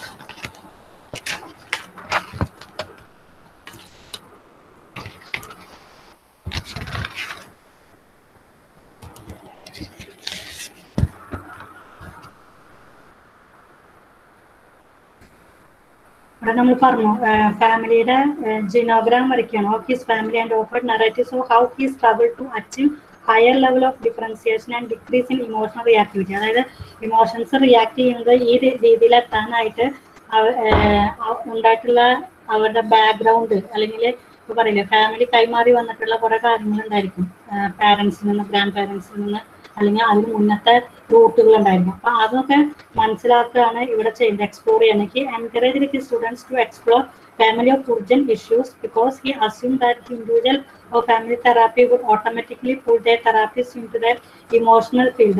ചില സമയത്ത് ഇപ്പൊ ഇവിടെ പ്രാക്ടീസ് ചെയ്യുന്നതിനെ പറ്റിയിട്ടാണ് പറയുന്നത്. നമ്മൾ ബോവൺ തിയറി അനുസരിച്ചിട്ട് ഉപയോഗിക്കുമ്പോൾ ഒരു ഫാമിലി തെറാപ്പിയുടെ മോഡലാണ് ബോവൺ തിയറിയിൽ പറയുന്നത്. അതിൽ ഏറ്റവും കൂടുതൽ ഡിഫറൻസിയേഷൻ, അതായത് അവരുടെ സ്റ്റൈലുകൾ ഉണ്ട്. അത് അടുത്ത ഭാഗത്ത് നമുക്ക് വരുന്നുണ്ട്, അവിടെ വെച്ച് ഡിസ്കസ് ചെയ്യാമെന്നാണ് എനിക്ക് തോന്നുന്നത്, കുറച്ചും കൂടി ഡീറ്റെയിൽഡ് ആയിട്ട്. അപ്പൊ ഈ വേർഡ് എന്താന്ന് പറയുമ്പോൾ കൂടുതൽ മനസ്സിലാക്കാനായിട്ട് പറ്റില്ലേ. സ്ട്രക്ചർ ഓഫ് ഫാമിലി പറയാം. അപ്പൊ അതിലുള്ള ഓരോ തരം മോഡലുകളുണ്ട്. അത് വെച്ചിട്ടാണ് നമ്മൾ ഈ ഒരു തിയറിയുടെ ബാക്ക്ഗ്രൗണ്ട് എടുത്തിട്ട് അവരെ എന്തുകൊണ്ടാണ് ഈ കണ്ടീഷനിലേക്ക് വന്നതെന്ന് മനസ്സിലാക്കാനായിട്ട് നമുക്ക് സഹായിക്കുന്നത്. അതാണ് ഇവിടെ പറയുന്നത് ബോവൺ തിയറിയിൽ. അതായത് ഫാമിലി ലെവൽസ് ഓഫ് ഫാമിലി കണ്ടുപിടിച്ചിട്ട് അവരുടെ ഇമോഷണൽസിന്റെ അല്ലെങ്കിൽ അവരുടെ റോളുകളിലുള്ള കാര്യങ്ങൾ, അവരുടെ ട്രഡീഷണൽ ആയിട്ടുള്ള ചില കൺവിക്ഷൻസ്, ബിലീഫ്സ്, അങ്ങനെയുള്ള കാര്യങ്ങളൊക്കെ എങ്ങനെയാണ് ഈ ഒരു വ്യക്തിനെ ഇപ്പൊ ഈ ഒരു ലെവലിലേക്ക് എത്താനായിട്ട് സാധിച്ചിട്ടുണ്ടാവുക അല്ലെങ്കിൽ കാരണമായിട്ടുണ്ടാവുക എന്നുള്ളത് റൂട്ട് ആയിട്ടുള്ളത് മനസ്സിലാക്കുകയാണ് ചെയ്യുന്നത്.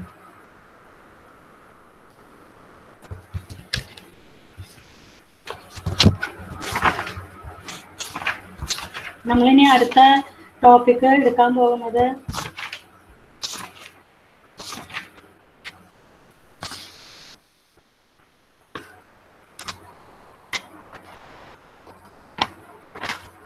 experiences of kinds of therapy ആണ്.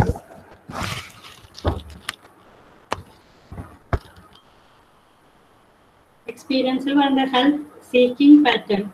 Larger number of people have psychological problems, but only few persons actually seek out help. അതായത് നമുക്കറിയാം ഇവിടെ തെറാപ്പിക്ക് വരുമ്പോഴേ കുറെ വ്യക്തികൾക്ക് പ്രോബ്ലം ഉണ്ട്, പക്ഷെ നമുക്കറിയാം ചിലർ മാത്രമാണ് ഹെൽപ്പ് സീക്ക് ചെയ്ത് വരുന്നവരുള്ളൂ, അല്ലെങ്കിൽ ചേഞ്ച് ചെയ്യണം എന്നുള്ളത്. അതായത് കൗൺസിലിങ്ങിന് പോവുക, അല്ലെങ്കിൽ തെറാപ്പിക്ക് പോവുക, അല്ലെങ്കിൽ സൈക്കോളജിസ്റ്റിനെ കാണാന്നൊക്കെ പറയുമ്പോൾ ഒരു എന്താ പറയാ സ്റ്റിഗ്മയുണ്ട്. എന്താ പറയാ മാനസികമായിട്ടുള്ള പ്രശ്നങ്ങൾ ഉള്ളത് കൊണ്ടായിരിക്കാം പോണേന്ന് ചിന്തിക്കും. അപ്പൊ എല്ലാവരും അങ്ങനെ എന്തെങ്കിലും ഒരു പ്രോബ്ലം ഉണ്ടാകുമ്പോൾ കൗൺസിലിങ്ങിന് പോകാനായിട്ട് ചിലപ്പോൾ വില്ലിങ്നെസ് കാണിക്കാറില്ല. ചിലർ മാത്രമാണ് ധൈര്യത്തോട് കൂടിയിട്ട് കൗൺസിലിങ്ങിന് വരാനായിട്ട് നോക്കാറ്. Even though it is ideal to go the therapist whom one must trust and to look around for various therapists who meet one expectation. അതുപോലെ നമ്മൾ പറയില്ല കുറെ സെർച്ച് ചെയ്തിട്ട് നമ്മൾ കഴിവുള്ളവരെ അല്ലെങ്കിൽ അവർക്ക് കൂടുതൽ പ്രതീക്ഷ എക്സ്പെക്ടേഷൻ ഉള്ളവരെ, അതായത് ഇന്ന ആളുടെ അടുത്ത് പോയാൽ മറ്റുള്ളവർ പറഞ്ഞു കേട്ടിട്ടുണ്ടായിരിക്കും ഇന്ന ആൾക്ക് അടുത്ത് പോയാലാണ് കൂടുതൽ സഹായം കിട്ടും അല്ലെങ്കിൽ ഹെൽപ്പ് കിട്ടും എന്നുള്ള രീതിയിലുള്ളവർ വരുമ്പോൾ അതുപോലെ ചെയ്യാനായിട്ട് സാധ്യതയുണ്ടെന്നാണ് പറയുന്നത്. ഇനി ആൻസൈറ്റി എന്ന് പറഞ്ഞിട്ട് due to the problem is common among the client. അതായത് കൗൺസിലിങ്ങിന് വരുമ്പോൾ ഇത് എൻ്റെ പ്രോബ്ലം മാറുകയാണാവോ, ഈ തെറാപ്പി സഹായിക്കും, സോൾവ് ചെയ്യാനായിട്ട് സഹായിക്കാനാവും എന്നുള്ള ചിന്തകളായിട്ട് വരുന്ന വ്യക്തികളും ഉണ്ടാവാം. പിയേഴ്സ്, അതുപോലെ തന്നെ എന്താ പറയാ, ഇവരുടെ പ്രോബ്ലംസ് സോൾവ് ചെയ്യാനായിട്ട് തെറാപ്പിസ്റ്റിന് സാധിക്കുമോ, അല്ലെങ്കിൽ ഈ പേടികൾ എന്തുകൊണ്ടായിരിക്കാം വന്നിട്ടുണ്ടായിരിക്കാം, അങ്ങനെയൊക്കെയുള്ള കാര്യങ്ങളെ കുറിച്ച് ചിന്തിക്കുന്നവരും ഉണ്ടാവാന്നാണ് പറയുന്നത്. ചിലർ പോസിറ്റീവ് എക്സ്പെക്ടേഷൻ, അതായത് നമ്മൾ വിചാരിക്കുന്നതിലും കൂടുതൽ പറയില്ല, ഒത്തിരി വലിയ ചേഞ്ച് കൗൺസിലിംഗ് കൂടി സംഭവിക്കാന്നുള്ള എക്സ്പെക്ടേഷനോട് കൂടിയിട്ട് വരുന്നവരും തെറാപ്പിയിൽ കാണാമെന്നാണ് പറയുന്നത്. അതുപോലെ ടെക്നിക്കൽ ടേംസ് യൂസേജ്, ഇപ്പോ വലിയ വലിയ ടേംസ് സൈക്കോളജിയിൽ പറയില്ലേ, തെറാപ്പി അല്ലെങ്കിൽ എന്താ പറയുക, എമ്പതി, ജെനുവിനസ്, അല്ലെങ്കിൽ പോസിറ്റീവ് സെൽഫ് റിഗാർഡ്, കോൺഗ്രൻസ് എന്നൊക്കെ പറയുന്നത്. അതുപോലത്തെ ചില ടേംസുകൾ ഉപയോഗിക്കുമ്പോൾ അത് എല്ലാവർക്കും കൃത്യമായിട്ട് ഇത് അതുകൊണ്ട് എന്താണ് ഉദ്ദേശിക്കുന്നത് എന്നുള്ളത് ചിലപ്പോൾ ക്ലയന്റിന് മനസ്സിലാവുന്നുണ്ട്. ഇത് സൈക്കോളജിയിൽ വരുന്ന വേർഡ് അല്ലെങ്കിൽ തെറാപ്പിയിൽ ഉപയോഗിക്കുന്ന വേർഡുകളാകുമ്പോൾ അതിന്റെ മീനിങ്ങോ അല്ലെങ്കിൽ അതെന്താണ് സൂചിപ്പിക്കുന്നതെന്നൊന്നും ചിലപ്പോൾ അറിയാനായിട്ട് സാധിക്കില്ല എന്നാണ് പറയുന്നത്. ലെങ്ത് ഓഫ് തെറാപ്പി, എപ്പോഴും some clients would want brief problem solution therapy. ഇപ്പൊ ഇത് ചിലർക്ക് പറയില്ല, ഒരു സെഷനോട് കൂടിയിട്ട് പ്രോബ്ലം മാറണം എന്ന് വിചാരിച്ചിട്ട് വരുന്ന ആൾക്കാരുണ്ടായിരിക്കാം തെറാപ്പിക്ക് വരുമ്പോൾ. ചിലരാണെന്നുവെച്ചെങ്കിൽ പറയില്ലേ, ഒരു ഡെപ്ത് അനാലിസിസ് എത്ര വേണം, ഒരു 10 സെഷൻ വേണമെന്ന് പറഞ്ഞാൽ അതിന് വരാനായിട്ട് വില്ലിംഗ് ആയിട്ട് ആൾക്കാരും ഉണ്ടായിരിക്കാം. Self disclosure of the therapist to the client seems important, more natural and human to the client. It helps them to see the therapist more realistically. അതായത് നമ്മൾ പറയില്ല, അവരോട് എപ്പോഴും ഒരു റിയലിസ്റ്റിക് ആയിട്ടുള്ള രീതിയിൽ, നാച്ചുറൽ ആയിട്ടുള്ള രീതിയിൽ നമ്മൾ അവരോട് പെരുമാറാനായിട്ട് ശ്രദ്ധിക്കണം എന്നാണ് പറയുന്നത്. അപ്പോൾ എങ്കിൽ മാത്രമേ ക്ലയന്റിന് തെറാപ്പിസ്റ്റിൽ ഒരു വിശ്വാസം ഉണ്ടാവുള്ളൂ, എന്ത് കാര്യം പറയാനായിട്ടുള്ള ഒരു തുറവി ഉണ്ടാവുള്ളൂ. ഇൻഎഫക്റ്റീവ്നെസ് ഓഫ് ദി തെറാപ്പിസ്റ്റ്, ചില തെറാപ്പിസ്റ്റിന്റെ ഭാഗത്തു നിന്നുള്ള ഈ sexual exploitation, emotional exploitation, financial exploitation, ഇതൊന്നും ഉണ്ടാവാനായിട്ട് പാടില്ല.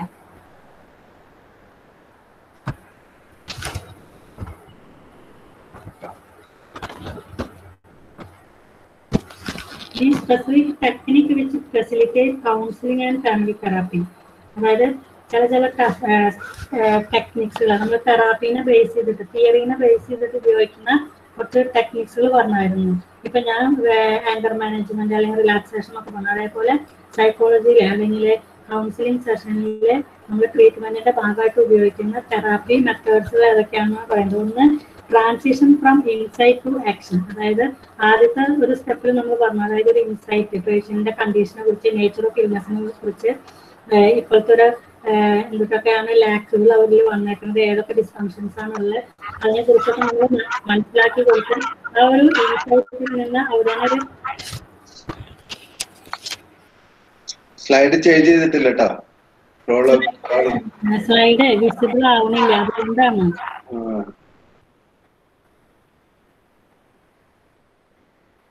എന്താ സംഭവിച്ചതാണ് ശരിയാവുന്നുണ്ടല്ലോ. അല്ല, ഇപ്പൊ പറയുന്ന കാര്യങ്ങളില്ലേ അത് എടുക്കുന്നതിന്റെ കാണുന്നില്ല. ഓക്കെ,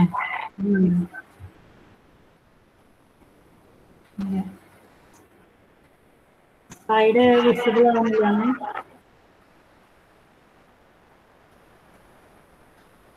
ഞാൻ പോയിന്റ്സ് പറയാം, നിങ്ങൾ കേട്ടാൽ മതി. നിങ്ങൾക്ക് എന്തെങ്കിലും ഡൗട്ട് നിങ്ങൾ ചോദിക്കും. അപ്പൊ നമ്മൾ ഇൻസൈറ്റ് കൊടുത്ത് അതിൽ നിന്ന് ഒരു ആക്ഷനിലേക്ക് അവരെ കൊണ്ടുവരാനായിട്ട് ഒരു പറയില്ലേ, കോൺഫിഡൻസ് വർദ്ധിപ്പിക്കാനായിട്ട് സപ്പോർട്ട് ചെയ്യാൻ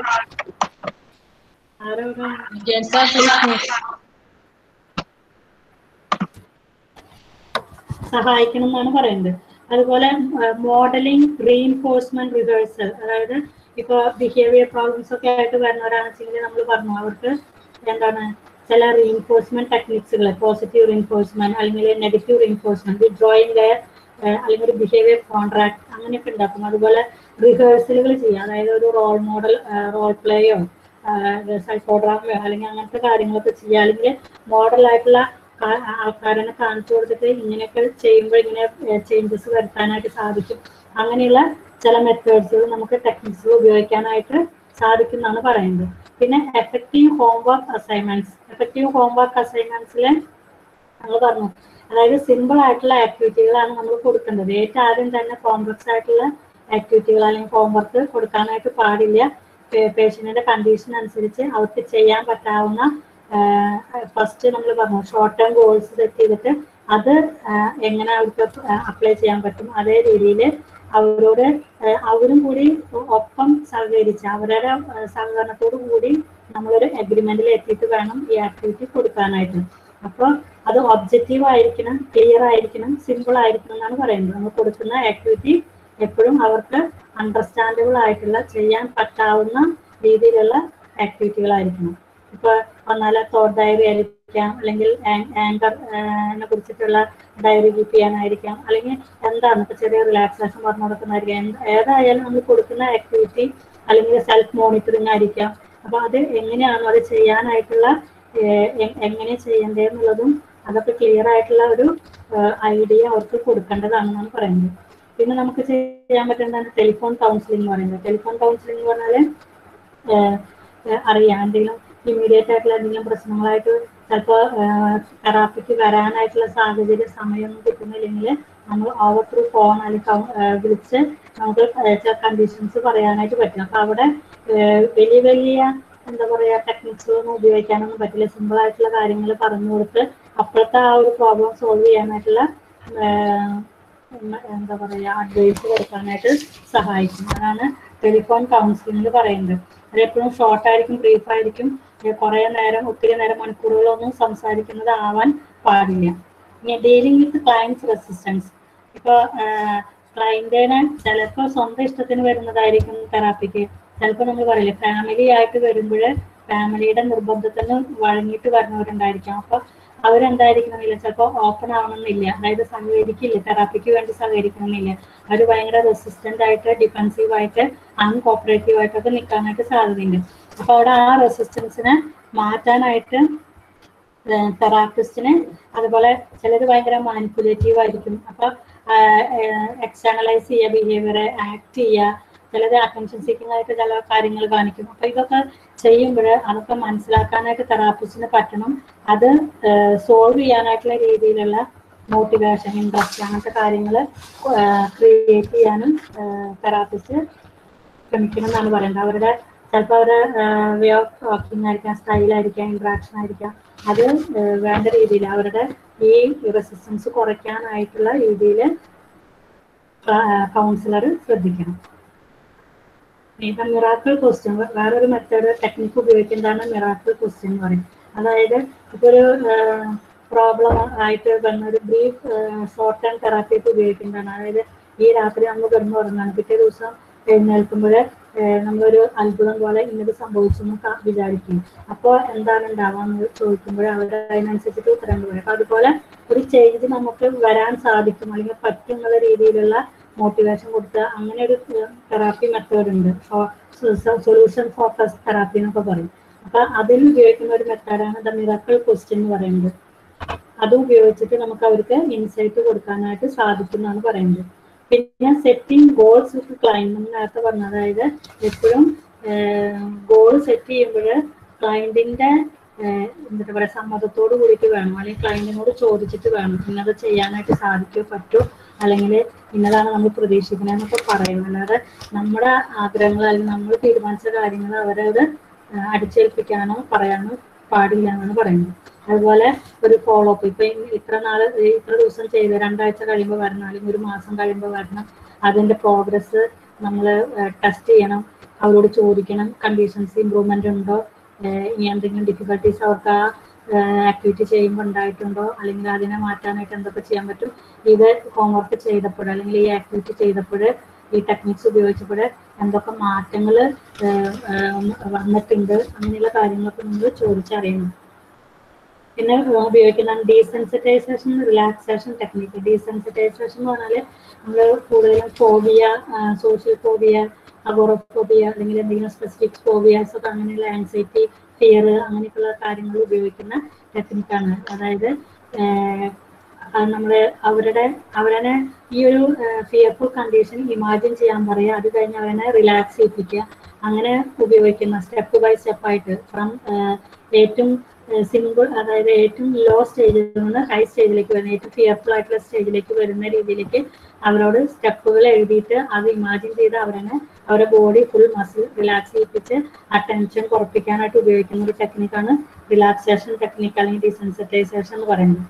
ഗ്രേഡഡ് എക്സ്പോഷർ എന്ന് പറയുന്നതും ഇതുപോലെ തന്നെ ഇപ്പൊ ഒരു പാറ്റേനെ പേടി അല്ലെങ്കിൽ ഒരു പല്ലീനെ പേടി അങ്ങനെയൊക്കെയുള്ള ഒരു കണ്ടീഷൻ വരുമ്പോൾ ഇതുപോലെ നമ്മൾ പറയാം, ആദ്യം ഒരു പിക്ചർ കാണിച്ചു, അത് കഴിഞ്ഞ് ആ പിക്ചർ ഒന്ന് തൊടാൻ കൊടുത്തു, അല്ലെങ്കിൽ അതുപോലെ സ്റ്റെപ്പ് ബൈ സ്റ്റെപ്പായിട്ട് നമ്മൾ കൊടുക്കുന്ന തെറാപ്പീനെയാണ് ഗ്രേഡഡ് എക്സ്പോഷർ എന്ന് പറയുന്നത്. പിന്നെ റെസ്പോൺസ് ഡിലേ ഓർ പ്രിവെൻഷൻ എന്ന് പറയും.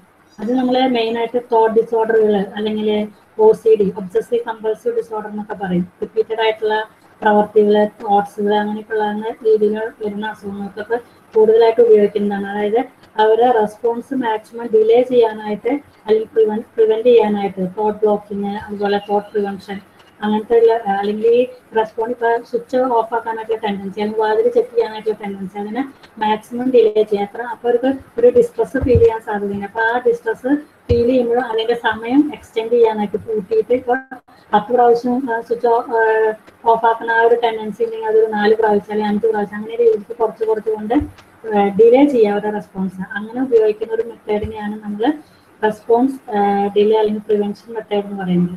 അതുപോലെ പറഞ്ഞതാണ് വേറെ ഒന്നാണ് ഡയറി കീപ്പിംഗ് എന്ന് പറഞ്ഞു. ഡയറി കീപ്പിംഗിൽ പറഞ്ഞാല് നമ്മൾ പറയില്ല, ഓരോ ദിവസം ഇപ്പൊ ദേഷ്യപ്പെടുന്ന ഒരാളാണ്, ആങ്കർ മാനേജ്മെന്റ് ചെയ്യാൻ പറ്റാത്ത ഒരാളാണെന്ന് വെച്ചെങ്കിൽ ആ ഇൻസിഡന്റ് അത് എപ്പോൾ സംഭവിച്ചു, ആ സമയത്തുണ്ടായ തോട്ട്സ് ആൻഡ് ഫീലിങ്സ് എന്താണ്, അല്ലെങ്കിൽ അത് എങ്ങനെ അവസാനിച്ചു, അങ്ങനെ രീതിയിൽ അവരോട് ഒരു ഡയറി ഡേറ്റ് ഇട്ട് എഴുതി കീപ്പ് ചെയ്യാനായിട്ട്. അപ്പൊ അതുപോലെ തന്നെ അത് സോൾവ് ചെയ്യാനായിട്ട് അവർ എന്ത് മെത്തേഡ്സ് ഉപയോഗിച്ചു, അതിൽ നമ്മൾ റിലാക്സേഷൻ പറഞ്ഞു കൊടുത്തിട്ടുണ്ടായിരിക്കാം, അല്ലെങ്കിൽ യോഗ, മെഡിറ്റേഷൻ, അല്ലെങ്കിൽ മൈൻഡ്ഫുൾനെസ് തെറാപ്പി എന്നൊക്കെ പറയാം. അപ്പൊ അങ്ങനെയുള്ള കുറെ കാര്യങ്ങൾ കൊടുത്തിട്ടുണ്ട്. അപ്പൊ അതൊക്കെ ഓരോ ദിവസം ഉണ്ടാവുന്ന ഇൻസിഡന്റ്, അതിനെ എങ്ങനെ മാനേജ് ചെയ്ത് ആ സമയത്തുണ്ടായ തോട്ട്സ്, ഫീലിങ്സ് അതൊക്കെ എഴുതാനായിട്ട് പറയാം. അതാണ് ഡയറി കീപ്പിങ്ങിൽ വരുന്നത്. അതുപോലെ വരുന്നതാണ് റിലാക്സേഷൻ ടെക്നിക്ക് എന്ന് പറയും. JPMR എന്ന് പറയും, ജേക്കബ് പ്രോഗ്രസീവ് മസിൽ റിലാക്സേഷൻ എന്ന് പറയും. അതായത് നമ്മുടെ ഹോൾ ബോഡി മസിൽസിന്റെ ടെൻഷൻസ് കുറയ്ക്കുക. അതായത് നമുക്കറിയാം, ഒരു ടെൻഷൻ അല്ലെങ്കിൽ ഒരു ആൻസൈറ്റി ഉണ്ടാകുമ്പോൾ നമ്മുടെ ബ്രെയിനിലെ സിമ്പത്തറ്റിക് സിസ്റ്റത്തിന്റെ ആക്ടിവേഷൻ കൂടും. ആ ആക്ടിവേഷൻ കൂടുന്നതിനനുസരിച്ച് എന്താണ് തലച്ചോറിലുള്ള ചില രാസ വസ്തുക്കൾ, ഡോപ്പാമിൻ, സെറട്ടോണിൻ അങ്ങനെ പറയുന്ന കുറെ കെമിക്കലുകളുണ്ട്, അല്ലെങ്കിൽ ഹോർമോൺസുകളുണ്ട്, അതിന്റെ പ്രവർത്തനം കൂടും. അപ്പൊ പാൽപിറ്റേഷൻ, ഹാർട്ട് ബീറ്റ്, സ്വെറ്റിംഗ് അങ്ങനെയൊക്കെയുള്ള രീതിയിലുള്ള പല symptoms, physical and psychological, internal and psychological symptoms അവർ കാണിക്കാനായിട്ട് സാധ്യതയുണ്ട്. അപ്പൊ അങ്ങനെയുള്ള ഇതിനൊക്കെ കുറയ്ക്കാനായിട്ട് ഈ ഒരു കണ്ടീഷനിങ്ങിലേക്ക് കൊണ്ടുവരാനായിട്ട് സഹായിക്കുന്ന ഒരു മെത്തേഡാണ് റിലാക്സേഷൻ മെത്തേഡ് എന്ന് പറയുന്നത്. അതായത് നമ്മുടെ whole body from head to foot വരെ നമ്മൾ ടെൻസ് ചെയ്യുക, റിലാക്സ് ചെയ്യുക, ടെൻസ് ചെയ്യുക, റിലാക്സ് ചെയ്യുക. അങ്ങനെ ഹോൾ ബോഡി റിലാക്സ് ചെയ്യുമ്പോൾ മൈൻഡ് ആൻഡ് ബോഡി, മൈൻഡും അതുപോലെ തന്നെ റിലാക്സ് ആവും. അവരുടെ തോട്ട്സ്, അവരുടെ ദേഷ്യം അല്ലെങ്കിൽ ഫിയർ, അതുപോലെ അങ്ങനത്തെ കാര്യങ്ങൾ കുറയ്ക്കാനായിട്ട്, അതുപോലെ അറ്റൻഷൻ, കോൺസെൻട്രേഷൻ, മെമ്മറി അങ്ങനത്തെ കാര്യങ്ങൾ കൂട്ടാനായിട്ട്, പോസിറ്റീവ് തോട്ട്സ് കൂട്ടാനായിട്ട്, നെഗറ്റീവ് തോട്ട്സ് കുറയ്ക്കാനൊക്കെ ആയിട്ട് സഹായിക്കുന്ന ഒരു മെത്തേഡാണ് റിലാക്സേഷൻ ടെക്നിക്ക് എന്ന് പറയുന്നത്. അതുപോലെ കഥാർട്ടിക് വർക്ക് എന്ന് പറയും. അതായത് നമ്മൾ ജസ്റ്റ് ഇപ്പൊ പറയില്ലേ, വലിയൊരു പ്രോബ്ലം ആയിട്ട് ഭയങ്കര ബുദ്ധിമുട്ടായിട്ടുള്ള ഒരാൾ വരികയാണെന്ന് വെച്ചെങ്കിൽ ആ സമയത്ത് വലിയ തിയറിയോ അല്ലെങ്കിൽ വലിയ ടെക്നിക്സോ മെത്തേഡ്സ് ഒന്നും ചിലപ്പോൾ നമുക്ക് ഉപയോഗിക്കാനായിട്ട് പറ്റില്ല. Just listen to them and give time to express there emotions and feelings. അത് എക്സ്പ്രസ് ചെയ്യാനായിട്ടുള്ള ഒരു അവസരം കൊടുക്കുക, ഒരു വെന്റിലേഷൻ ഓഫ് ഇമോഷൻസ്. അതിനെയാണ് നമ്മൾ കഥാർട്ടിക് വർക്ക് എന്ന് പറയുന്നത്. ഇനി റോൾ പ്ലേ എന്ന് പറയും. റോൾ പ്ലേ എന്ന് പറഞ്ഞാൽ ഏതെങ്കിലും സിറ്റുവേഷൻ ക്രിയേറ്റ് ചെയ്തിട്ട്, ഇപ്പോൾ ദേഷ്യമുള്ള ഒരാളാണ് അല്ലെങ്കിൽ വേറെ ഏതെങ്കിലും ഒരു കണ്ടീഷൻ വെച്ചെങ്കിൽ ആ കണ്ടീഷൻ ഒരു ആർട്ടിഫിഷ്യൽ ആയിട്ട് നമ്മൾ ക്രിയേറ്റ് ചെയ്തിട്ട് അത് റോൾ പ്ലേ ചെയ്യാനായിട്ട് പറയണം. അപ്പോൾ ആ സിറ്റുവേഷനിൽ അവർ ആക്ട് ചെയ്യുമ്പോൾ അവർ പറയുന്ന കാര്യങ്ങൾ, സംസാരിക്കുന്ന രീതി, ആ കോൺഫ്ലിക്റ്റിനെ സോൾവ് ചെയ്യാനായിട്ട് എങ്ങനെയാണെന്നുള്ളത് അതിന് ഒരു ഫീഡ്ബാക്ക് ഒക്കെ കൊടുക്കാനായിട്ട് നമുക്ക് സഹായിക്കുന്ന ഒരു മെത്തേഡാണ് റോൾ പ്ലേ എന്ന് പറയുന്നത്.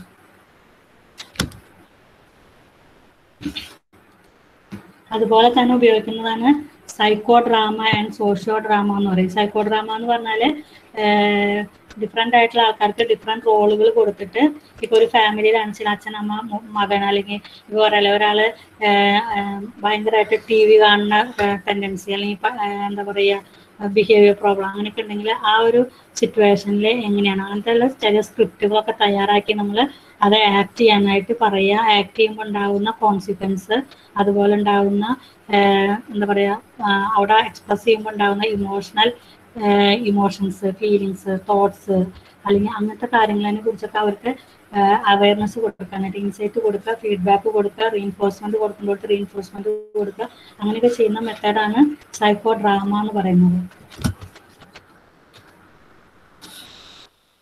അതുപോലെ കുട്ടികളിൽ ഉപയോഗിക്കുന്ന ഒരു തെറാപ്പിയാണ് പ്ലേ തെറാപ്പി എന്ന് പറയും.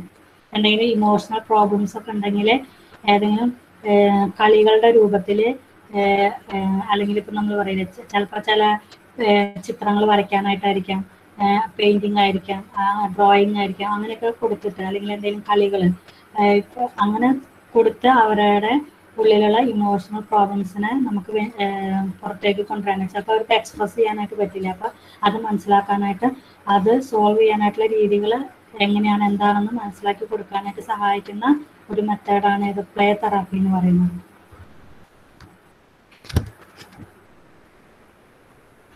പിന്നെ ഉപയോഗിക്കുന്ന ഒരു ടെക്നിക്കാണ് യൂസിങ് എംപ്റ്റി ചെയർ ടെക്നിക്ക് എന്ന് പറയും.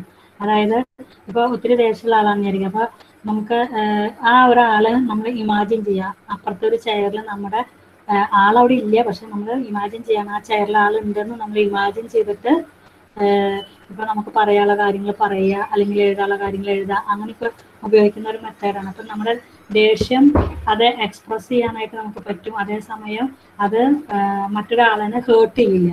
അങ്ങനെയും നമുക്ക് എന്താ പറയുക ആങ്കർ മാനേജ് ചെയ്യാനായിട്ട് സഹായിക്കും. അങ്ങനെ ഉപയോഗിക്കുന്ന ഒരു മെത്തേഡാണ് യൂസിങ് എംപ്റ്റി ചെയർ ടെക്നിക്ക് എന്ന് പറയുന്നത്. അതുപോലെ ഉപയോഗിക്കുന്നതാണ് യൂസിങ് ഇമാജിനേഷൻ എന്ന് പറയും. ഒരു ഗൈഡഡ് ഇമേജറി, അതായത് ഒരു ഇമാജിനേഷനിലേക്ക് നമ്മൾ കൊണ്ടുപോവുക.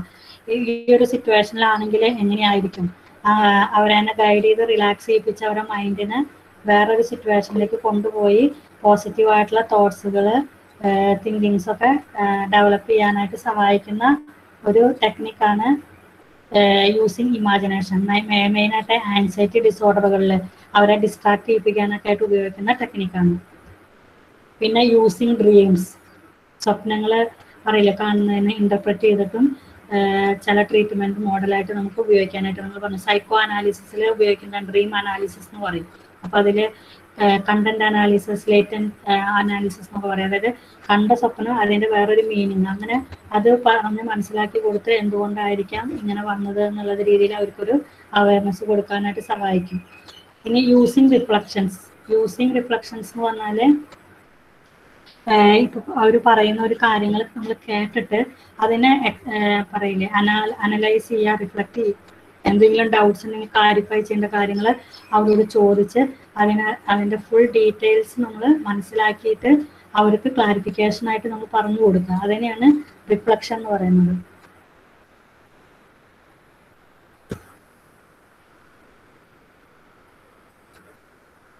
അടുത്തത് റെക്കോർഡ് കീപ്പിംഗ് ആണ്. നമ്മൾ പറഞ്ഞു, അതായത് ഒരു detailed list of appointments given to the client. ഇപ്പൊ നമ്മളെ ഒരു ക്ലയന്റ് വരുമ്പോൾ ക്ലയന്റ് വരുന്ന സമയം അല്ലെങ്കിൽ വന്നത് തൊട്ട് എന്തൊക്കെ കാര്യങ്ങളാണ് പറയുന്നത്, എല്ലാ കാര്യങ്ങളും നമ്മൾ റെക്കോർഡായിട്ട് കീപ്പ് ചെയ്യുന്നതാണ് പറയുന്നത്.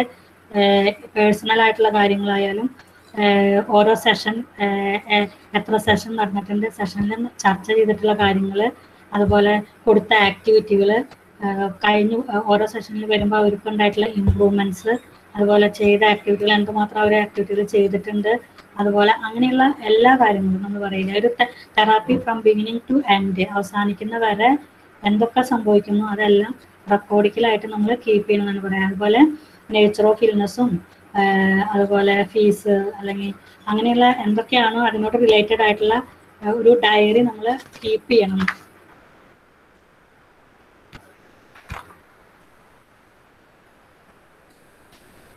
ഇനി നെക്സ്റ്റ് യൂണിറ്റിൽ വരുന്നത് ഡെവലപ്പിംഗ് കമ്മ്യൂണിക്കേഷൻ സ്കിൽസ് ആണ്. ആർക്കെങ്കിലും എന്തെങ്കിലും ചോദിക്കാണ്ടോ?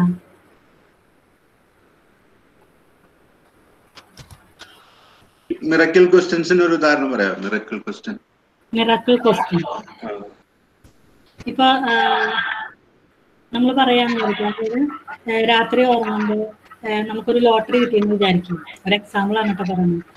അപ്പൊ ഇവര് ഇപ്പൊ നമ്മൾ പറയില്ലേ, ഈ ഒരു കട ഉള്ള ഒരാളാണ് അല്ലെങ്കിൽ കുറെ ബാധ്യതകളുള്ള ആളാണെന്നുണ്ടെങ്കിൽ ഇത് ഞാൻ അങ്ങനെ സോൾവ് ചെയ്യും അങ്ങനെയൊക്കെ ചിന്തിച്ച് ഭയങ്കര വിഷമമായിട്ടിരിക്കുന്ന ഒരാളായിരിക്കും. അപ്പൊ നമ്മളിപ്പോ ആ ഒരു ഹോപ്പ് അല്ലെങ്കിൽ എന്താ പറയാ, അവർക്കൊരു പ്രതീക്ഷ കൊടുക്കാണ്. അപ്പൊ നമ്മൾ ആ ഒരു ഇങ്ങനെയാണ് സംഭവിക്കണമെങ്കിൽ, ഇങ്ങനെ ഒരു സംഭവം ഉണ്ടായിട്ടുണ്ടെങ്കിൽ നിങ്ങൾ എന്താണ്, എങ്ങനെയാണ് അതിനോട് റിയാക്ട് ചെയ്യാന്ന് ചോദിക്കുക. അപ്പൊ അവരതിനുള്ള കുറെ ഐഡിയാസ് കിട്ടും. അപ്പൊ ആ ഐഡിയയിൽ വെച്ചിട്ട് നമ്മൾ അവർക്കൊരു ബ്രീഫ് സൊല്യൂഷൻ, അപ്പൊ നമുക്ക് ഇങ്ങനെ ചെയ്തു കഴിഞ്ഞാൽ ഈ ഒരു പ്രോബ്ലം സോൾവ് ചെയ്യാൻ പറ്റില്ല എന്നുള്ള രീതിയിൽ അവർക്ക് ഒരു മെസ്സേജ് കൊടുക്കുക. അങ്ങനെയൊക്കെയാണ് സൊല്യൂഷൻ ഫോക്കസ് തെറാപ്പിയിൽ നമ്മൾ പറയില്ലേ, പ്രോബ്ലം കേട്ടിട്ട് ആ പ്രോബ്ലത്തിനനുസരിച്ചിട്ടുള്ള മിറാക്കിൾ ക്വസ്റ്റ്യൻസ് ഉണ്ടാക്കിയിട്ട് വേണം തെറാപ്പി സെഷനിൽ ഉപയോഗിക്കാനായിട്ട്.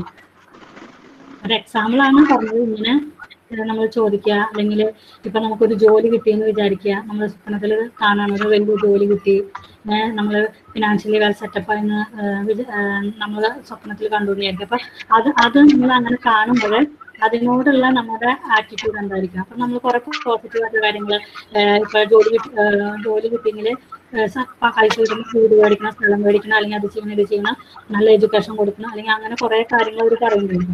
അപ്പൊ അതേപോലെ തന്നെ അവർ ഇപ്പോഴത്തെ കണ്ടീഷനിൽ അവർക്ക് എന്ത് പ്രോബ്ലം ആണുള്ളത് അതിന് എങ്ങനെ സോൾവ് ചെയ്യാനായിട്ട് പറ്റും. അതായത് നമ്മുടെ ആറ്റിറ്റ്യൂഡിൽ അല്ലെങ്കിൽ നമ്മുടെ പറയില്ലേ ബിലീഫ്സിൽ അപ്പൊ ചില ചേഞ്ചസ് വരുത്താനായിട്ട് അവരെന്നെ സഹായിക്കുക. പോസിറ്റീവായിട്ടുള്ള തോട്ട്സ് ഡെവലപ്പ് ചെയ്യാനായിട്ട് സഹായിക്കുക. എപ്പോഴും ഒരു നെഗറ്റീവ് ചിന്തയോട് കൂടിയിട്ടാവും വരുന്നത്. അതായത് സാധിക്കില്ല, ഒന്നും രക്ഷപ്പെടാൻ പറ്റില്ല, അല്ലെങ്കിൽ ഇതൊന്നും മാറില്ല, ഇത് എന്നും ഈ ഒരു പ്രോബ്ലം ഉണ്ടായിട്ടുണ്ടെങ്കിൽ എന്നും ഇതുപോലെ പ്രോബ്ലംസ് ആയിരിക്കും, അങ്ങനെയൊക്കെയുള്ള ഒരു ചിന്തയുണ്ടായിരിക്കും. അപ്പൊ അതിൽ നിന്നൊക്കെ അവരെന്നെ ഒന്ന് എന്താ പറയാ ഉയർത്തിക്കൊണ്ടുവരാനായിട്ട് സഹായിക്കുന്ന ക്വസ്റ്റ്യൻ ആണ് ഈ മിറാക്കിൾ ക്വസ്റ്റ്യൻ എന്ന് പറയുന്നത്.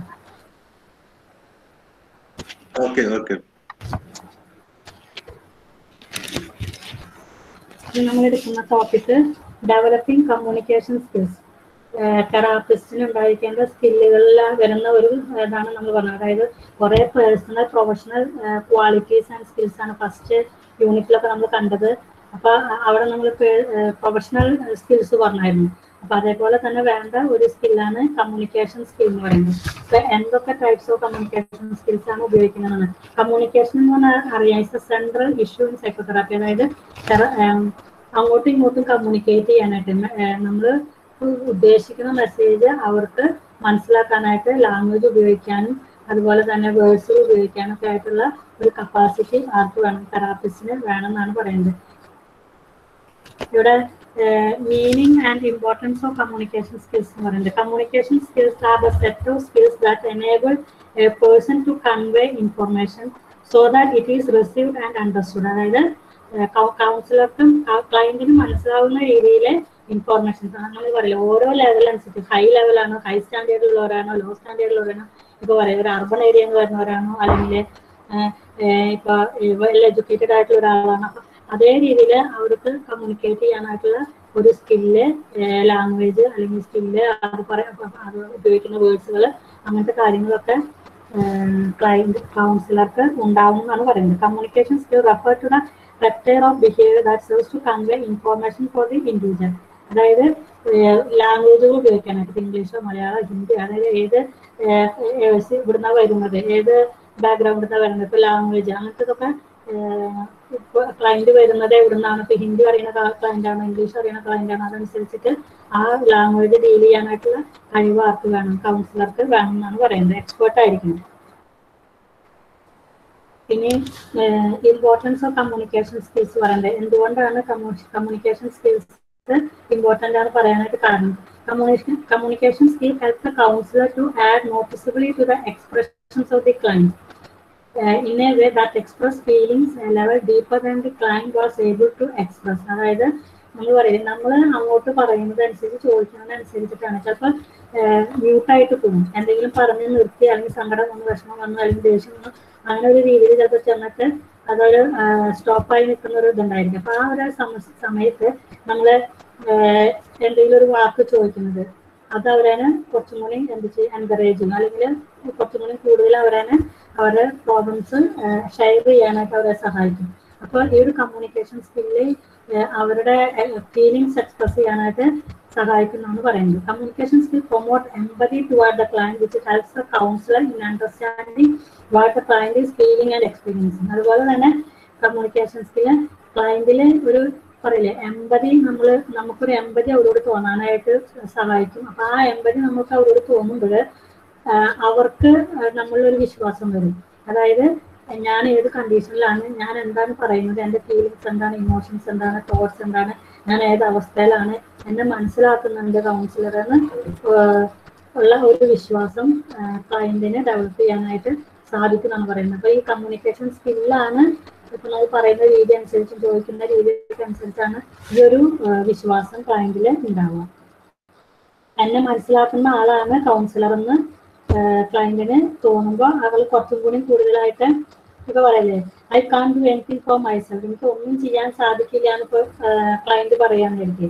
അപ്പൊ നമ്മള് യു ആർ ഫീലിംഗ് ഹെൽപ്ലെസ്, അപ്പൊ നമ്മളൊരു കൗൺസിലർ ചോദിക്കുകയാണ് യു ആർ ഫീലിംഗ് ഹെൽപ്ലെസ്, നമ്മള് നിങ്ങൾക്ക് ഹെൽപ്ലെസ് ആണെന്ന് തോന്നുകയാണോ, അല്ലെങ്കിൽ ഹോപ്പ്ലെസ് ആണെന്ന് തോന്നുകയാണോ, അല്ലെങ്കിൽ വർക്ക്ലെസ് ആണെന്ന് തോന്നുകയാണോ, അങ്ങനെ നമ്മൾ ചോദിക്കുമ്പോൾ അവര് അപ്പൊ അവർക്ക് പറയാം എന്തുകൊണ്ടാണ് അവരങ്ങനെ വർക്ക്ലെസ് ആണ് പറയുന്നത് അല്ലെങ്കിൽ ഹോപ്പ്ലെസ് ആണ് പറയുന്നത്. അപ്പൊ ചിലപ്പോൾ അതിനുള്ള റീസൺസ് അവർ പറയും, ഇന്ന കാരണമാണ് ഞാൻ ഇങ്ങനെയൊക്കെ പറയുന്നത്, ഞാൻ കുറെ എക്സാം എഴുതി, ഞാൻ അതിലൊക്കെ ഫെയിലായി, ഒന്നിൽ എനിക്ക് കൺസിസ്റ്റന്റ് ആയിട്ട് നിൽക്കാൻ പറ്റുന്നില്ല, ജോലികൾ ഞാൻ മാറി മാറി പോവുകയാണ്. അപ്പൊ അങ്ങനെയൊക്കെ പറയുമ്പോൾ അതിൽ നിന്നും നമുക്ക് കൂടുതൽ ഡീറ്റെയിൽഡ് ആയിട്ടുള്ള കാര്യങ്ങൾ അവരിൽ നിന്ന് മനസ്സിലാക്കാനും ഈ ഒരു കമ്മ്യൂണിക്കേഷൻ നമ്മൾ പറയുന്ന വാക്കുകൾ അവരെ നമ്മൾ ഇങ്ങനെ പറയാണ്, അതെയോ, ആണോ, അല്ലേ, അയ്യോ, അപ്പൊ അങ്ങനെയാണോ, അങ്ങനെയൊക്കെ നമ്മൾ ഓരോ ചില വേർഡ്സ് ഫ്രേസസ് ആയിരിക്കും ചിലപ്പോൾ. അപ്പൊ അത് അവരെ കുറച്ചുകൂടി കൂടുതൽ സഹായിക്കും. അപ്പൊ അങ്ങനെയുള്ള കമ്മ്യൂണിക്കേഷൻ സ്കില്ല് കൗൺസിലർക്ക് വേണമെന്നാണ് പറഞ്ഞത്. Identification is also important feature of family therapy. നമുക്കറിയാം, അതായത് കമ്മ്യൂണിക്കേഷൻ ഉണ്ടെങ്കിലാണ് ഇപ്പൊ ഫാമിലി തെറാപ്പിയിൽ വരുമ്പോൾ ഒരാളല്ല രണ്ടുപേരല്ല, ചിലപ്പോൾ 5ഉം 8ഉം ആൾക്കാരൊക്കെ ചിലപ്പോൾ ഉണ്ടാവും, 5-6 ആൾക്കാരൊക്കെ ചിലപ്പോൾ ഉണ്ടാവും. അപ്പൊ ഓരോരുത്തരോടും നമ്മള് പറയില്ലേ ഇഷ്യൂസുകൾ മനസ്സിലാക്കാനായിട്ട് അവരിൽ നിന്ന് ചോദിച്ചറിയാനായിട്ട് നമുക്ക് പറ്റണം. അപ്പൊ ഏത് ലെവലിലുള്ള ആൾക്കാരാണ്, ഇപ്പൊ ഫാദറാണ്, മദറാണ്, അല്ലെങ്കിൽ ഗ്രാൻഡ് പാരൻസ് ആണ്, ഇൻലോസ് ആണ്, അല്ലെങ്കിൽ ചെറിയ കുട്ടികളാണ്, അപ്പൊ അവരുടെ ലെവലിൽ നിന്ന് അവരുടെ പ്രോബ്ലംസ് എന്താണെന്ന് മനസ്സിലാക്കാനായിട്ട് അവരുടെ ലെവലിൽ ചോദിക്കാനായിട്ടുള്ള കമ്മ്യൂണിക്കേഷൻ സ്കില്ല് നമുക്ക് വേണം. അപ്പോഴാണ് ഇപ്പൊ ഒരു ടോട്ടൽ ഫാമിലിയുടെ ഒരു പ്രോബ്ലം നമ്മൾ പറയില്ലേ, എല്ലാവരെയും ഡിഫറെന്റ് ലെവലിലാണ് ഇൻഫ്ലുവൻസ് ചെയ്യുന്നുണ്ടായിരിക്കും. അപ്പൊ അത് മനസ്സിലാക്കി എടുക്കാൻ വേണ്ടി നമുക്ക് കമ്മ്യൂണിക്കേഷൻ സഹായിക്കുന്നതാണ് പറയുന്നത്. പിന്നെ therapy session, the message between people are seldom emitted or received at one level. ചിലപ്പോൾ നമ്മൾ പറയില്ലേ പറയുന്ന കാര്യങ്ങൾ എല്ലാം റിസീവ് ചെയ്യണമെന്നില്ല, ചില കാര്യങ്ങളൊക്കെ ഒമിറ്റ് പോവാൻ, ചില കാര്യങ്ങൾ മറന്നു പോവാൻ, ചില കാര്യങ്ങൾ വിട്ടുപോവാൻ.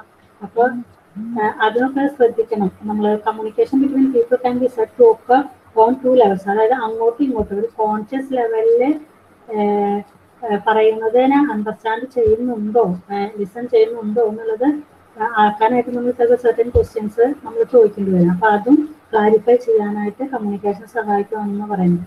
In case of family therapy, cases are marked by inappropriate communication or lack of communication between the family members.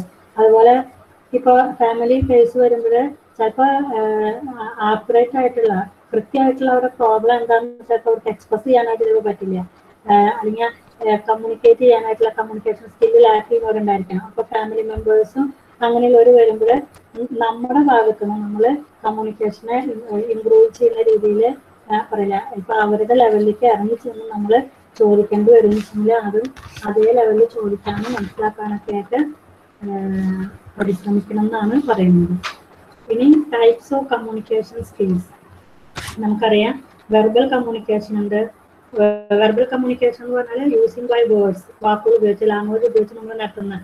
ഇപ്പൊ I understand what you are saying. ഇപ്പൊ നമ്മളിങ്ങനെ പറയണം, ഒരാൾ പേഷ്യന്റ് ഒരു കാര്യം പറയുമ്പോൾ ഇപ്പൊ ഐ ഫീൽ ടു സൂയിസൈഡ്, അല്ലെങ്കിൽ പറയില്ല എനിക്ക് മരിക്കാൻ തോന്നുന്നു, അല്ലെങ്കിൽ എനിക്ക് എന്താ പറയാ ഒന്നിനെ കുറിച്ചും ഒരു കോൺഫിഡൻസ്, ഒരു ഹോപ്പ് തോന്നണില്ല എന്നൊക്കെ പറയുന്നു. അപ്പൊ നമ്മൾ പറയണം I can understand what you are saying. അപ്പൊ അത് പറയുമ്പോൾ ആ ക്ലയന്റിൽ ഒരു വിശ്വാസമാണ്, അതായത് എന്റെ അവസ്ഥ എന്താണെന്നുള്ളത് തെറാപ്പിസ്റ്റിന് മനസ്സിലാക്കാനായിട്ട് സാധിക്കുന്നുണ്ട് എന്നുള്ള രീതിയിൽ. അപ്പൊ അങ്ങനെ ചില സമയത്ത് നമ്മൾ വേർഡ്സ് വഴി കമ്മ്യൂണിക്കേറ്റ് ചെയ്യേണ്ടി വരും.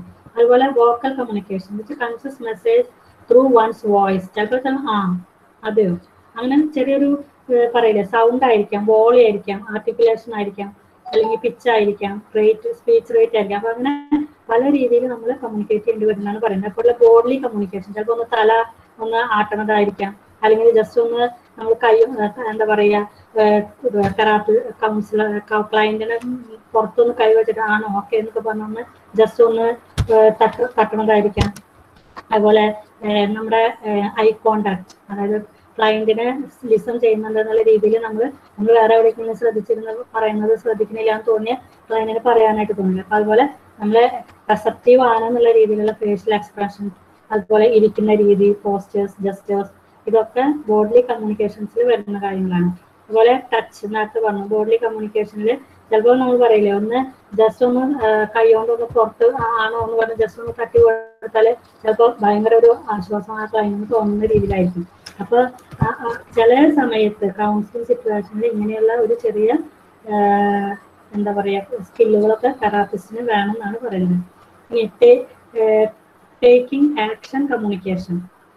Action communication consists of message sent when not face to face with others, sending a follow-up note. അതായത് ചിലപ്പോൾ നമ്മൾ പറയില്ല, അതായത് ഇപ്പൊ ക്ലയന്റിന് വരാനായിട്ട് പറ്റിയില്ല, എന്തെങ്കിലും കാരണം കൊണ്ട് ഇപ്പൊ പറഞ്ഞ സമയത്ത് പറഞ്ഞ സെഷന് അറ്റൻഡ് ചെയ്യാൻ പറ്റിയില്ല. അപ്പൊ നമ്മൾ ഒരു ചെറിയ എന്താ പറയാ മെസ്സേജ് അയച്ചുകൊണ്ടോ അല്ലെങ്കിൽ എങ്ങനെയുണ്ട് ഇപ്പോഴത്തെ പ്രോഗ്രസ് ഉണ്ടോ, അല്ലെങ്കിൽ അത് മാറിയായിരുന്നു, അല്ലെങ്കിൽ അത് ചെയ്യുന്നുണ്ടോ എന്നുള്ള രീതിയിലുള്ള ചില ചെറിയൊരു ആക്ഷൻ വഴി, അതായത് ഇങ്ങനെ സെൻഡിങ് വഴി, നോട്ട്സ് സെൻഡ് ചെയ്യുന്നത് വഴിയൊക്കെ നമുക്ക് എന്ത് ചെയ്യാൻ പറ്റും, കമ്മ്യൂണിക്കേറ്റ് ചെയ്യാനായിട്ട് പറ്റും എന്നാണ് പറയുന്നത്. ഇനി വെർബൽ കമ്മ്യൂണിക്കേഷൻ സ്കില്ലും ഉണ്ട്, നോൺ വെർബൽ കമ്മ്യൂണിക്കേഷൻ സ്കില്ലും ഉണ്ട്. അതിലെ വെർബൽ കമ്മ്യൂണിക്കേഷൻ സ്കിൽ എന്ന് പറഞ്ഞാല് നമ്മൾ പറഞ്ഞു മെസ്സേജ് വഴി, വാക്കുകൾ വഴി വരുന്ന കമ്മ്യൂണിക്കേഷനാണ് വെർബൽ കമ്മ്യൂണിക്കേഷൻ എന്ന് പറയുന്നത്. Includes communication that shows A Desire to comprehend or discuss what is important to the client. അതായത് ക്ലയന്റിനോട് നമുക്ക് ഡിസ്കസ് ചെയ്യാനായിട്ടും അതുപോലെ മനസ്സിലാക്കി കൊടുക്കാനൊക്കെ ആയിട്ട് വാക്കുകൾ വഴി പറഞ്ഞു കൊടുക്കുന്നതൊക്കെയാണ് വെർബൽ കമ്മ്യൂണിക്കേഷനിൽ വരുന്നത്. അത് കഴിഞ്ഞ് ആക്റ്റീവ് വെർബൽ കമ്മ്യൂണിക്കേഷൻ എന്ന് പറഞ്ഞാൽ അതിൽ ഉപയോഗിക്കുന്ന ചില ടെക്നിക്സുകളാണ് നമ്മൾ പറയുന്നത്.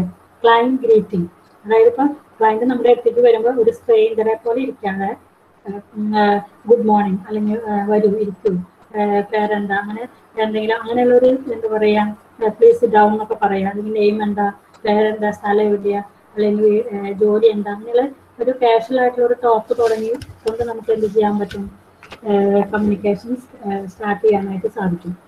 അതുപോലെ leading communication changing client perception requires high degree of persuasive skills and some direction from the counselor.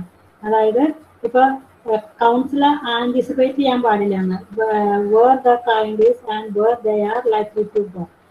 നമ്മളെ കൗൺസിലർ then respond accordingly. അതായത് നമ്മള് അവരേനെ ഇപ്പൊ ഒരു വന്ന സാഹചര്യങ്ങൾ നമുക്കറിയാം, അവരുടെ പ്രോബ്ലംസ് നമ്മൾ മനസ്സിലാക്കി അവരെ എത്തിക്കേണ്ട ഒരു ലെവൽ നമുക്ക് അറിയാൻ പറ്റും. അപ്പൊ അവർക്ക് എത്തിക്കാനായിട്ട് നമ്മൾ അവരെ ലീഡ് ചെയ്യുന്ന രീതിയിലുള്ള കമ്മ്യൂണിക്കേഷൻ നമ്മൾ ഉപയോഗിക്കണം എന്നാണ് പറയുന്നത്. ഉപയോഗിക്കുന്ന വാക്കുകൾ അങ്ങനത്തെ രീതിയിൽ നമ്മൾ ഉപയോഗിക്കണം. ചിലപ്പോൾ സൈലൻസ് ആയിരിക്കാം, ചിലപ്പോൾ ആക്സെപ്റ്റൻസ് ആയിരിക്കാം, അല്ലെങ്കിൽ റീസ്റ്റേറ്റ്മെന്റ് ആയിരിക്കാം. അത് അങ്ങനത്തെ ഉപയോഗിക്കുന്ന ചില ലീഡിങ് ടെക്നിക്കുകൾ പറയുന്നുണ്ട്. എന്നാൽ സൈലൻസ് ആയിരിക്കും, അതായത് അവർ പറയുമ്പോൾ അതൊന്ന് ജസ്റ്റ് 1 മിനിറ്റ് നമ്മൾ അതിനെ കുറിച്ച് ഒന്ന് ചിന്തിച്ച് എന്താ പറയേണ്ടത് ചോദിക്കേണ്ടത് എന്നുള്ള രീതിയിൽ 1 മിനിറ്റ് സൈലന്റ് കൊടുക്കേണ്ടതായിരിക്കാം. അല്ലെങ്കിൽ ആക്സെപ്റ്റൻസ്, അതായത് അക്നോളജ് ചെയ്യാം, യെസ് അപ്പൊ അവർ പറഞ്ഞത് നമ്മൾ കേട്ടു മനസ്സിലാക്കി എന്നുള്ള രീതിയിൽ ഓക്കെ അല്ലെങ്കിൽ യെസ് എന്നൊക്കെ പറയുമ്പോൾ അതൊരു തരം കമ്മ്യൂണിക്കേഷൻ ആയിട്ട് മാറും. അല്ലെങ്കിൽ റീസ്റ്റേറ്റ്മെന്റ്, അതായത് അവർ പറഞ്ഞ കാര്യത്തിന് നമ്മൾ ഒന്നുകൂടി വെർബലൈസ് ചെയ്യാനായിട്ട് സെയിം വേർഡിൽ അവർ പറഞ്ഞ് നമ്മൾ ഒന്നുകൂടി അവരുടെ വേർഡിൽ തന്നെ നമ്മൾ പറയാം, ഇങ്ങനെയാണോ പറഞ്ഞത്, ഇതാണോ യു മീൻ ചെയ്തത് എന്നൊക്കെ നമ്മൾ ചോദിക്കാനായിരിക്കും. അപ്പൊ അതും ഒരു കമ്മ്യൂണിക്കേഷൻ സ്കില്ലാണെന്നാണ് പറയുന്നത്. അതുപോലെ ക്ലാരിഫിക്കേഷൻ എന്ന് പറയും. ക്ലാരിഫിക്കേഷൻ എന്ന് പറഞ്ഞാല് ക്ലയന്റ് പറഞ്ഞത് ക്ലാരിഫൈ ചെയ്യാനായിട്ട് ചില എന്തെങ്കിലും ഇൻഫോർമേഷൻസ് നമുക്ക് ക്ലാരിഫൈ ചെയ്യേണ്ടി വന്നു വെച്ചെങ്കിൽ നമ്മൾ certain വേർഡ്സ് ഉപയോഗിച്ചിട്ട് അതൊന്ന് ജസ്റ്റ് വീണ്ടും ചോദിച്ച് ക്ലാരിഫൈ ചെയ്യാം. ഡൗട്ട്സ് എന്തെങ്കിലും ഉണ്ടെങ്കിൽ അത് അവർ മീൻ ചെയ്ത് തന്നെയാണോ നമ്മൾക്ക് മനസ്സിലായിട്ടുള്ളതെന്ന് ഉറപ്പുവരുത്താനായിട്ട് നമുക്ക് അങ്ങനെ ക്ലാരിഫിക്കേഷന് വേണ്ടിയിട്ടുള്ള ചില വാക്കുകൾ ഉപയോഗിക്കാമെന്നാണ് പറയുന്നത്. അതുപോലെ അപ്രൂവൽ അല്ലെങ്കിൽ അഫർമേഷൻ, അതായത് the councillor affirms the correctness of information and encourage the client efforts of self determination. അതിലൂടെ പറയുന്നുണ്ട് ദാറ്റ് ഈസ് ഗുഡ് ഇൻഫർമേഷൻ. അതായത് ഇങ്ങനെയൊക്കെ ഒരു ചെറിയ വേർഡുകൾ ഉപയോഗിക്കുന്നത്, ചില ഫ്രേസസ് അഫേം ചെയ്യുക അല്ലെങ്കിൽ അപ്രൂവ് ചെയ്യുക. അവർ പറഞ്ഞ കാര്യം തന്നെ അത് ഓക്കെയാണ്. U SIM to B beginning more control. ഇപ്പൊ നിങ്ങൾക്ക് കുറച്ചും കൂടി ഒരു ഇമോഷണൽ കൺട്രോൾ വന്നതായിട്ട് ഫീൽ ചെയ്യുന്നുണ്ട്, അല്ലെങ്കിൽ now you can control your emotion. അങ്ങനെയൊക്കെ നമ്മൾ പറയുമ്പോൾ അവർക്ക് അതായത് എനിക്ക് സാധിക്കും, അല്ലെങ്കിൽ എന്നെ കൊണ്ട് പറ്റും എന്നുള്ള രീതിയിലേക്കുള്ള ഒരു അപ്രൂവൽ ചെയ്യാനായിട്ട് സഹായിക്കുന്നതാണ് പറയുന്നത്. അതുപോലെ വരുന്നതാണ് general leads. The counselor directs the client to take more about a specific subject with a statement such as tell me what you exactly mean by this. അതായത് ഇപ്പൊ ചില കാര്യങ്ങൾ പറയുമ്പോൾ വേഗമായിട്ട് ചിലപ്പോൾ പറയും. അപ്പൊ അതിന്റെ യഥാർത്ഥ മീനിങ് എന്താണെന്ന് നമുക്ക് കിട്ടിയിട്ടില്ലെങ്കിൽ നമ്മൾ ചോദിക്കാണ് tell me what you exactly mean this. ഇത് തന്നെയാണ് ഉറപ്പാക്കിയത്.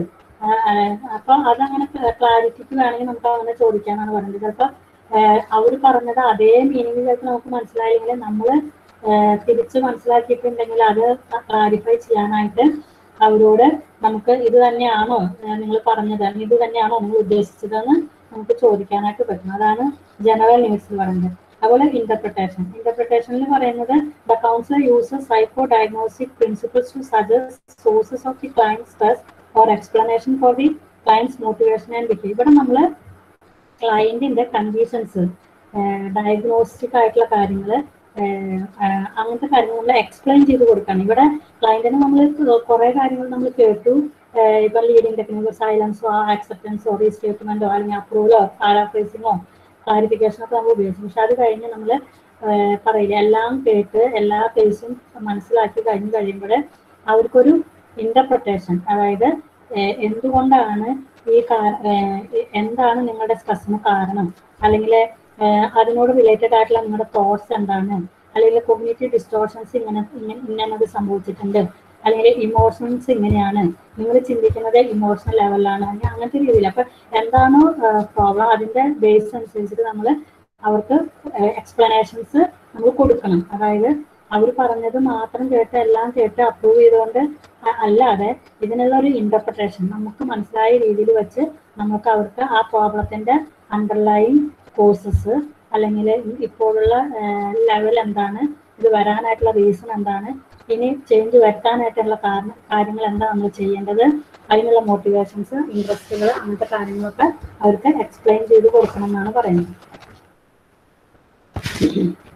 അടുത്തത് rejection. The councillor tries to reverse the clients behaviour or perception by actively advising different behavior or suggesting different interpretation of life events. അപ്പൊ നമ്മൾ പറയില്ല, ചില സമയത്ത് ക്ലയന്റ് അവരുടേതായിട്ടുള്ള വ്യൂവിൽ നിന്നിട്ട് പറയും, എന്തെങ്കിലും ഒരു പ്രോബ്ലം ഉണ്ടെങ്കിൽ പറയുമ്പോൾ അപ്പൊ അതിന് ഡിഫറെന്റ് മീനിങ്. ഇപ്പൊ ലൈഫ് ഇവന്റ്സ്, ഇപ്പൊ ഒരു ഡെത്ത് സംഭവിച്ചു, ഒരു ആക്സിഡന്റ് സംഭവിച്ചു, ഒരു ജോബ് ലോസ് സംഭവിച്ചു, ഒരു ലവ് ഫെയിലിയർ സംഭവിച്ചു.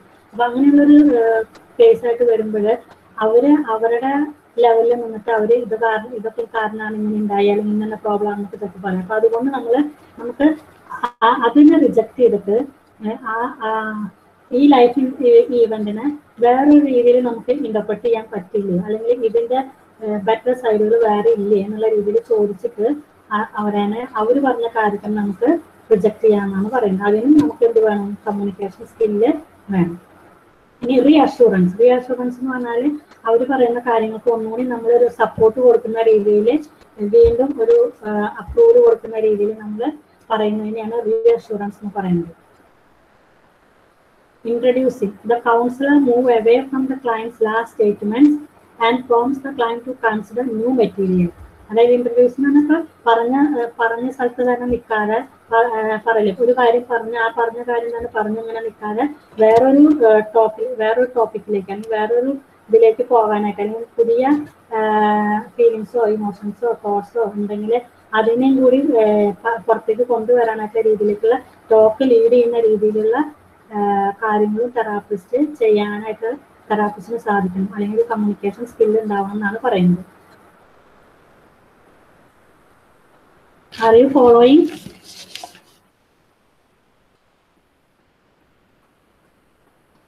Yes, sister, following. Yes, sister. Any doubts?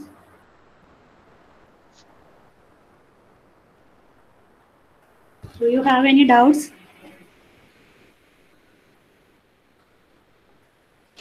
No, sister.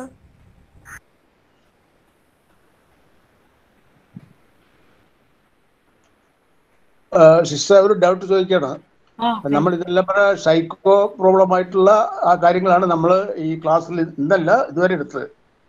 ഇപ്പൊ ഒരു പർട്ടിക്കുലർ ഇഷ്യൂ, ഇപ്പൊ 2018 മഹാപ്രളയം ഉണ്ടായി. അങ്ങനെ വരുമ്പോ ഏകദേശം എല്ലാ സ്ഥലങ്ങളിലുള്ള ജനങ്ങൾക്കും സെയിം പ്രോബ്ലം ഉണ്ടായിട്ടുണ്ടാവുക. മാനസികമായിട്ടോ ഫാമിലി പരമായിട്ടോ, ചിലർക്ക് ഫാമിലി നഷ്ടപ്പെട്ടു, ചിലരുടെ ഫാമിലി ഒഴുകിപ്പോയി, ചിലരുടെ പഠിക്കുന്ന സാധനങ്ങൾ നഷ്ടപ്പെട്ടു, സ്റ്റുഡൻസിനാണെങ്കിൽ അവരുടെ പ്രശ്നങ്ങൾ എല്ലാം പോയി, സർട്ടിഫിക്കറ്റുകൾ പോയി, ആൾക്കാർ ഒഴുകിപ്പോയി. ഇങ്ങനെ വരുമ്പോൾ അതത് ഒരു പ്രത്യേക സാഹചര്യം ഫെനോമിനൻ ഉണ്ടാകുമ്പോൾ ആ സ്ഥലത്തുള്ള ആൾക്കാർക്ക് എല്ലാവർക്കും സിമിലർ പ്രോബ്ലംസ് ആണ്.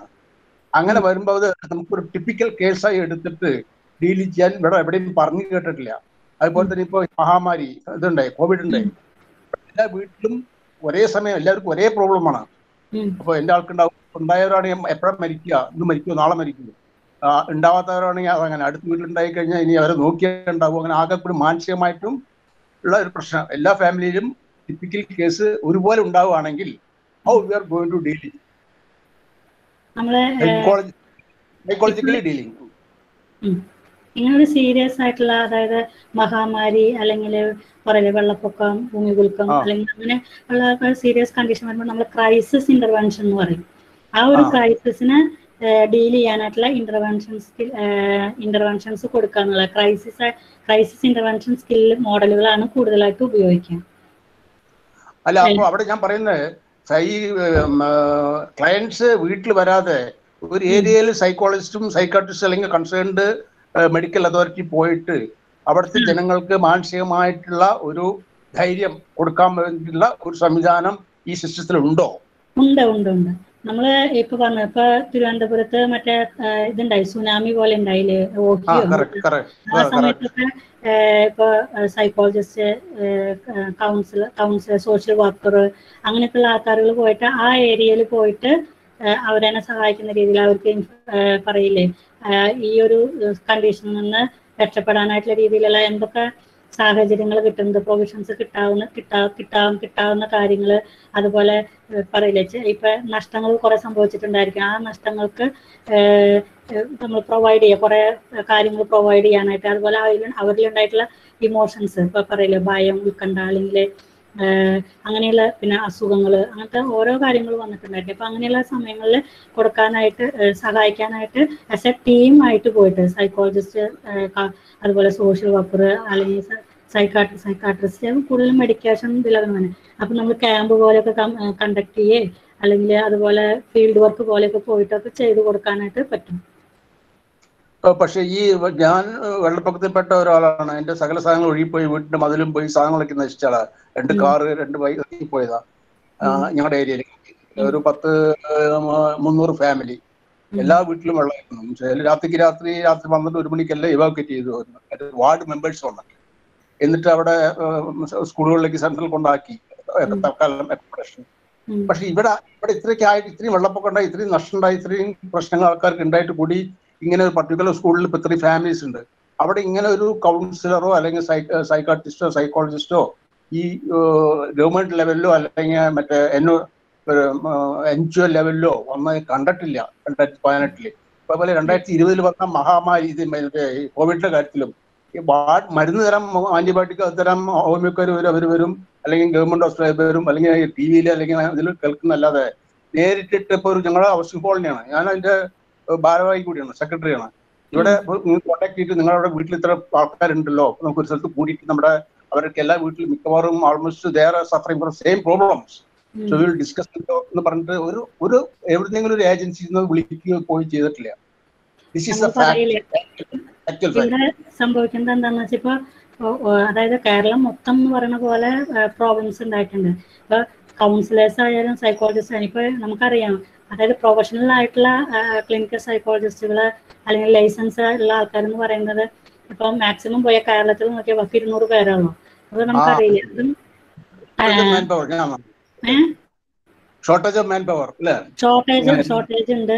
അതുപോലെ തന്നെ ഇപ്പൊ കുറെ സ്ഥലങ്ങളിൽ ഒരേ ടൈമിൽ അറ്റ് വൺ ടൈം സംഭവിക്കുന്ന കാര്യമാണല്ലോ. അപ്പൊ നമുക്ക് എല്ലാവർക്കും എത്താനായിട്ട് പറ്റുന്നില്ല. പിന്നെ അതുപോലെ തന്നെ ഗവൺമെന്റ് ഇപ്പൊ ഈ പ്രൈവറ്റ് പ്രാക്ടീസ് ചെയ്യുന്ന ആൾക്കാരെ അവർക്ക് എവിടെയെങ്കിലുമൊക്കെ ചിലപ്പോൾ ജോലി ചെയ്യുന്നവരായിരിക്കും. എല്ലാവരും ഗവൺമെന്റ് സെറ്റിങ്ങിലുള്ളവരൊന്നല്ല.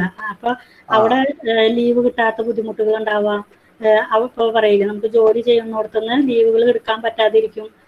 അപ്പൊ അങ്ങനെ പോകാനായിട്ട് പറ്റാതിരിക്കും. പിന്നെ ഇപ്പൊ ഇങ്ങനെ പോകുന്നതിന് വേറെ ഒരു ഹെൽപ്പ് എന്താ പറയാ, നമ്മൾ പറയില്ലേ, നമുക്ക് എക്കണോമിക്കലായിട്ടൊന്നുള്ള ഒരു ഹെൽപ്പോ അല്ലെങ്കിൽ ഒന്നും ചിലപ്പോൾ തരില്ല.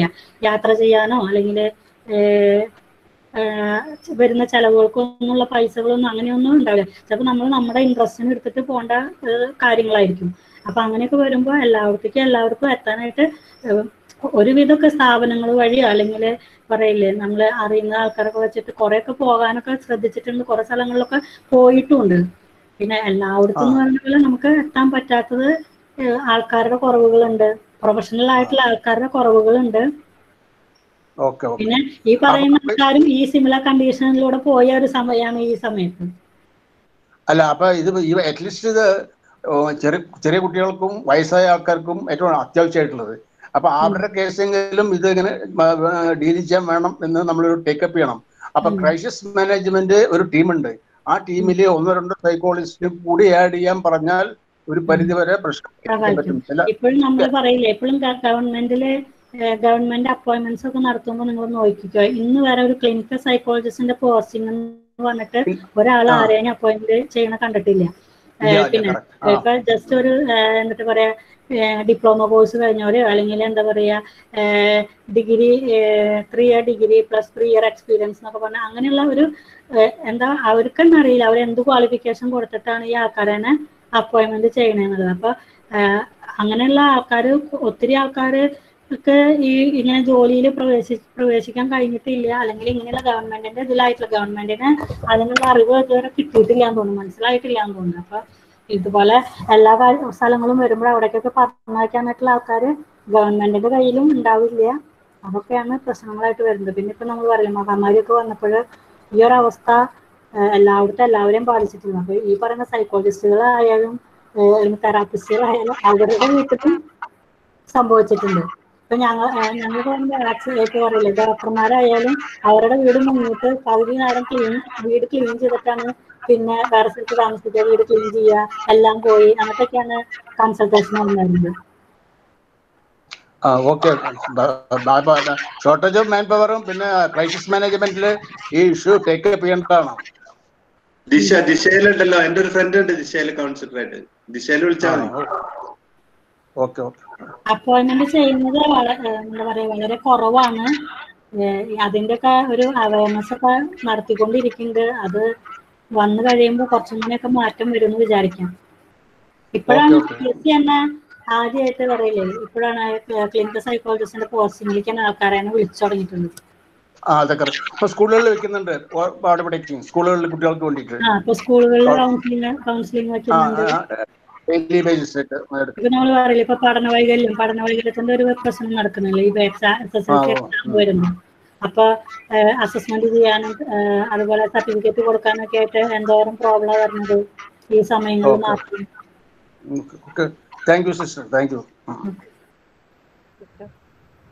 ഇനി എന്തെങ്കിലും ഡൗട്ട്സ് ഉണ്ടോ?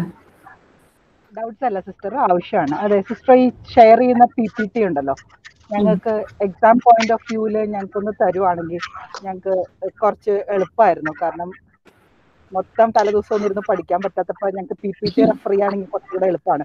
സിസ്റ്റർ അപ്പോൾ ഇതൊന്ന് ഞങ്ങളുടെ കോർഡിനേറ്റർക്ക് ഒന്ന് ഹാൻഡ് ഓവർ ചെയ്യും. അപ്പം സിസ്റ്റർ ഞങ്ങൾക്ക് അയച്ചു തന്നോളൂ ഞങ്ങളുടെ ഗ്രൂപ്പിലേക്ക്. അതൊന്ന് ചെയ്യാണെങ്കിൽ ഞങ്ങൾക്ക് ഭയങ്കര എളുപ്പമായിരിക്കും. കാരണം പറഞ്ഞതൊക്കെ ഞങ്ങളുടെ ഓർമ്മയുണ്ടാവും, പക്ഷെ പഠിക്കുന്ന പോയിന്റ് ഓഫ് വ്യൂവിൽ പിന്നെ നിങ്ങൾ പറയില്ലേ, അതായത് നിങ്ങളൊന്ന് വായിച്ചു വരികയാണെന്ന് വെച്ചെങ്കിലേ, അതായത് ജസ്റ്റ് ഒന്ന് നോക്കി വരികയാണെന്ന് വെച്ചെങ്കിൽ ക്ലാസ്സിലെ നമ്മൾ പറയില്ല ആദ്യമൊക്കെ കേൾക്കുന്ന ടോപ്പിക് അല്ലേ. അതെ അതെ, മനസ്സിലായി സിസ്റ്റർ. ഞങ്ങളുടെ സമയത്തിന്റെ കൺസ്ട്രെയിൻ കാരണം കുറെ പേർക്കൊന്നും അറ്റൻഡ് ചെയ്യാൻ പറ്റാത്തവരുണ്ട്, പിന്നെ അറ്റൻഡ് ചെയ്യാൻ പറ്റുന്നവര് തന്നെ പഠിച്ചിട്ട് അറ്റൻഡ് ചെയ്യാൻ പറ്റാത്തവരുണ്ട്. അപ്പൊ എല്ലാവർക്കും ഈ PPT നമുക്കറിയാം, അതായത് ഈ ഒരു ഇതെന്ന് പറയുമ്പോൾ ഡിഫറെൻ്റ് ആയിട്ടുള്ള ബാക്ക്ഗ്രൗണ്ടിലുള്ളവർ അല്ലെങ്കിൽ ഡിഫറെൻ്റ് ആയിട്ടുള്ള ജോലി, ഡിഫറെൻ്റ് ആയിട്ടുള്ള ഏജ് അല്ലെങ്കിൽ അങ്ങനെ പറയില്ലേ, ഒത്തിരി ഓരോ ലെവലിൽ നിൽക്കുന്നവരായിരിക്കും, ഡിഫറെന്റ് ലെവലിലാണ്.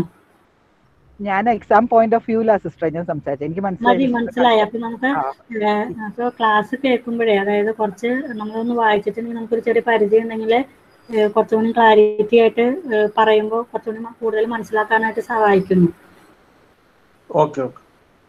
പിന്നെ മെറ്റീരിയൽ മാഡത്തിന്റെ നമ്പർ ഒന്ന് ഷെയർ ചെയ്യാമോ? എൻ്റെ നമ്പർ 859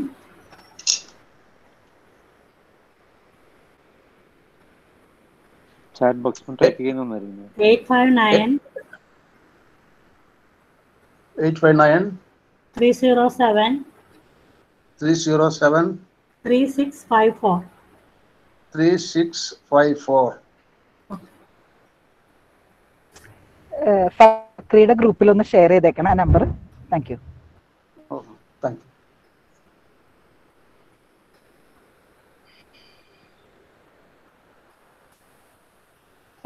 നിങ്ങൾ നിങ്ങളുടെ അറ്റൻഡൻസ് മാർക്ക് ചെയ്തില്ലേ? പലർക്കും ഇല്ല, അറ്റൻഡൻസ് മാർക്ക് ചെയ്യാൻ വരുന്നില്ല, കിട്ടുന്നില്ല. അവിടെ ഓട്ടോമാറ്റിക് മാർക്കിംഗ് ഉണ്ടോ അവിടെ, എങ്ങനെയാ? ഇവിടെ അതായത് സെന്റർ അവരുടെ ഇതിട്ടുണ്ടാവില്ലേ? അല്ല, എനിക്കറിയണ ഇവിടെ ചിലർക്ക് കിട്ടാറില്ല. ഞാൻ ഇന്നേ വരെ മാർക്ക് ചെയ്തിട്ടില്ല. എല്ലാ ക്ലാസ്സും റെഗുലർ ആയിട്ട് അറ്റൻഡ് ചെയ്യുന്ന ആളാ. അപ്പൊ അവർ അറ്റൻഡൻസ് കമ്പൽസറി അല്ലാന്നും പറയുന്നുണ്ട് അന്ന് സിസ്റ്റർ കോർഡിനേറ്റർ. പിന്നെ നമ്പർ ഓട്ടോമാറ്റിക് അവിടെ മാർക്ക് ചെയ്യില്ല, ഇത്ര ആൾക്കാർ പ്രസന്റ് അവിടെ റെക്കോർഡർ എന്ന് പറയുന്നുണ്ടല്ലോ ഇതിൽ വരുന്നുണ്ട്. റെക്കോർഡിൽ പറയുന്നുണ്ട്. നമ്മള് ചാറ്റ് ബോക്സിൽ ലിങ്ക് ഉണ്ടല്ലോ. കൗൺസിലിംഗ് ലിങ്കിൽ അതായത് സെന്റർ ഇത് തന്നിട്ടില്ലേ അറ്റൻഡൻസ് മാർക്ക് ചെയ്യാൻ? മാർക്ക് ചെയ്യണമെന്ന് പറയാറുണ്ട്, വരാറുണ്ട്, ചിലപ്പോൾ വരാറുണ്ട് ചെയ്യാൻ. പക്ഷെ 100% ആരും ചെയ്തിട്ടില്ല. പിന്നെ സിസ്റ്റർ പറഞ്ഞു അറ്റൻഡൻസ് കമ്പൽസറി അല്ല എന്ന് പറഞ്ഞുകൊണ്ടാണ് പിന്നെ അത് അതിൽ ഇടപെടാതിരുന്നത്. പക്ഷെ അവിടെ കമ്പൽസറി അല്ല എന്നാണല്ലോ പറഞ്ഞത് ഇവിടെ sister coordinator. Class attend ചെയ്യുന്നതാ? Class attend ചെയ്യുന്നത് എന്താ പറയാ, നമ്മള് അറ്റൻഡ് ചെയ്തിട്ടുണ്ട് നമുക്ക് പറയില്ല, നമ്മൾ തിയറി ക്ലാസ് അറ്റൻഡ് ചെയ്യുന്നതും അല്ല, അറ്റൻഡൻസ് കമ്പൽസറി അല്ല എന്നാണ് പറഞ്ഞിട്ടുണ്ടായിരുന്നു ആദ്യമേ തന്നെ. ക്രെഡിറ്റ് ഉണ്ടല്ലോ. അപ്പൊ ഇതിങ്ങനെ കഴിഞ്ഞ ക്ലാസ്സിൽ അറ്റൻഡ് ചെയ്യാത്തവർക്ക് ഇപ്പൊ അറ്റൻഡ് ചെയ്യാൻ പറ്റുമോ? അത് മാർക്ക് ചെയ്യാൻ പറ്റുമോ അറ്റൻഡൻസ്? ആക്ച്വലി അറ്റൻഡൻസ് ഹാജരായവർക്ക് അവിടെ മാർക്ക് ചെയ്യാൻ പറ്റുമോ? പഴയത് അതായത് ക്ലാസ്സിന്റെ ടൈമിൽ അവിടെ അറ്റൻഡൻസ് ഷീറ്റ് വരുന്നാണ് പറഞ്ഞത്. അവിടെ അറ്റൻഡ് ചെയ്യുന്നവര് ക്ലാസ് അറ്റൻഡൻസ് മാർക്ക് ചെയ്യണമെന്നാണ് സ്റ്റഡി സ്റ്റാൻഡറിൽ നിന്ന് കിട്ടിയ ഇൻഫർമേഷൻ. കാരണം പലപ്പോഴും ഇതിൽ കിട്ടില്ല, ഇതിലെ കിട്ടില്ല, ഒന്നും കിട്ടില്ല. ചിലപ്പോ ഇന്റർനെറ്റ് ഔട്ടാവും, അത് ഔട്ടാവും, ഇത് ഔട്ടാവും, പറയാൻ കേൾക്കില്ല. ഓൺലൈൻ സിസ്റ്റം ആയതുകൊണ്ട് തന്നെ കുറെ കോംപ്ലിക്കേഷൻസ് ഉണ്ട്. പക്ഷെ അതാ പറഞ്ഞത്. പിന്നെ ഒന്നാമത് this is A distance programme, not compulsory എന്ന് ആദ്യമേ പറയുന്നുണ്ട് ഇവര്. ആര്? IGNOU. This is fully distance programme. Distance programme പറഞ്ഞാൽ what is that? Nobody has to attend anything actually, simply write the examination. Distance education എന്ന് പറഞ്ഞാലും ഇപ്പൊ എന്റെ അറിവനുസരിച്ചിട്ട് മുന്നേ പറയണം, അതായത് നമ്മള് എക്സാം എഴുതുമ്പോൾ, അതായത് തിയറി ക്ലാസ് ഇത്ര പെർസെൻറ്റേജ് അറ്റൻഡ് ചെയ്യണം, അല്ലെങ്കിൽ പ്രാക്ടിക്കൽ ക്ലാസ് ഇത്ര പെർസെൻറ്റേജ് അറ്റൻഡ് ചെയ്യണം, എന്നാലേ എഴുതാൻ പറ്റുള്ളൂ എന്നുള്ള രീതിയിൽ, അതായത് ഫുൾ എല്ലാ ക്ലാസ്സും അറ്റൻഡ് ചെയ്തില്ലെങ്കിലും ഇത്ര പെർസെൻറ്റേജ് അറ്റൻഡ് ചെയ്തു എന്നുള്ള രീതിയിൽ വേണമെന്നാണ് മുന്നത്തെ അറിവനുസരിച്ച് ഞാൻ കേട്ടേക്കുന്നത്. അല്ല, അങ്ങനെ ക്ലാരിഫൈ ചെയ്യണത് ഡിസ്റ്റൻസ് മോഡ് എന്ന് പറഞ്ഞാൽ അറ്റൻഡൻസും distance മോഡായിട്ട് it is not Inter connected.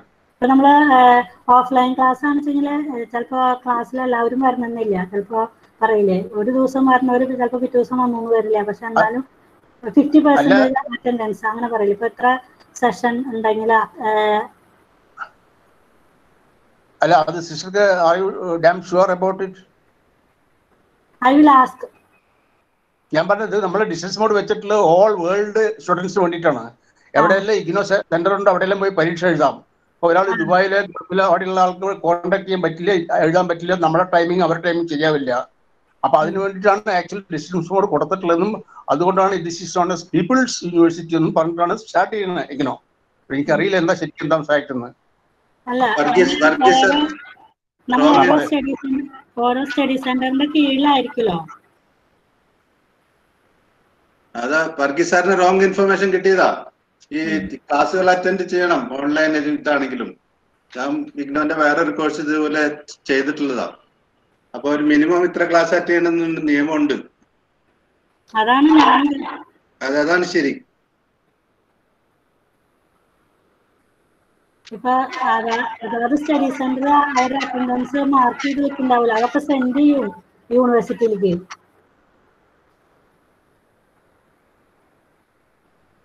Study സെന്ററിലേക്ക് റീജിയണൽ സെന്ററിലേക്ക് നിങ്ങളുടെ അറ്റൻഡൻസ് ഷീറ്റ് അടക്കം സെൻഡ് ചെയ്യും. വർഗീസ് സാറ് കേൾക്കാം? ഓൺലൈൻ അതായത് സ്റ്റഡി സെന്ററിൽ നിന്നുള്ളവര് അവരവരുടെ അറ്റൻഡൻസ് സാധാരണ ഓഫ്ലൈൻ ക്ലാസ്സിലാകുമ്പോൾ ഇങ്ങനെയായിരുന്നു. ക്ലാസ്സിൽ അറ്റൻഡൻസ് നമ്മൾ നോട്ട് ചെയ്തിട്ട് അതൊക്കെ റീജിയണൽ സെന്ററിലേക്ക് സെൻഡ് ചെയ്യും. അല്ല, അറിയാലോ. എന്താ പറഞ്ഞ കേട്ടില്ല. നമ്മള് ഇവിടെ ചെയ്യുന്നത് റെക്കോർഡിക്കലായിട്ട് കൊച്ചി സെന്ററിൽ അറിയാലോ എന്ന് ചോദിക്കണം. നിങ്ങൾ ഓവറോൾ എത്ര പേര് അറ്റൻഡ് ചെയ്തിട്ടുണ്ടെന്ന് അറിയും, പക്ഷെ ഓരോ ഡിഫറെന്റ് സെന്ററിൽ നിന്നുള്ളവർ ആരൊക്കെയാന്നുള്ളതേ അറിയാം. അതായത് സെന്ററിന്റെ ചാറ്റ് ബോക്സ് ഉണ്ടെന്നാണ് അറ്റൻഡൻസ് ഷീറ്റ് മാർക്ക് ഷീറ്റ് ഉണ്ടാവുക. അറ്റൻഡൻസ് നോട്ട് ചെയ്യണമെന്നാണ് പറഞ്ഞു കേട്ടത്. എനിക്ക് അത്രേ അറിയാവുള്ളൂ.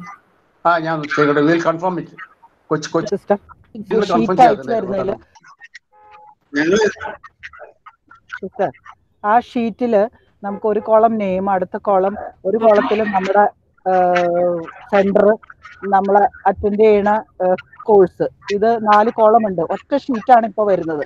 ഇതില് എല്ലാ അറ്റൻഡ് ചെയ്യുന്ന എല്ലാവരുടെയും ഡീറ്റെയിൽ കോളംനാറായിട്ടുണ്ട്. അതിനകത്ത് അത് നമ്മുടെ റീജിയണൽ സെന്ററിൽ നിന്നാണ് ഇപ്പൊ വരുന്നത്. അപ്പൊ അവർക്ക് അറിയാൻ പറ്റും അറ്റൻഡ്.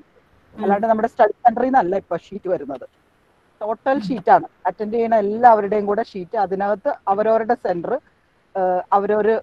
ഒരു കോളം അതിനു വേണ്ടിയുണ്ട്. ഏത് സെന്ററിലാണ് നിങ്ങൾ അണ്ടർ ഏത് സ്റ്റഡി സെന്റർ ആണെന്നുണ്ട്.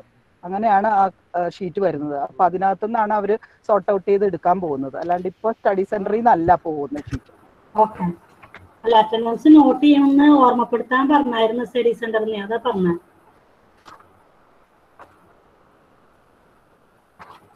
ചാറ്റ് ബോക്സിൽ വരുന്നുണ്ട്, ഞങ്ങൾ നോട്ട് ചെയ്യുന്നുണ്ട് ശരിക്കും. നമുക്ക് ടുഡേസ് ടോപ്പിക്, ഇന്നത്തെ ഡിസ്കഷൻ വൈൻഡ് അപ്പ് ചെയ്യാം. Okay sister. Thank you sister. Thank you sister. Welcome. Thank you sister. Thank you, sister. Thank you sister. Thank you. Okay. Thank you sister. Thank you.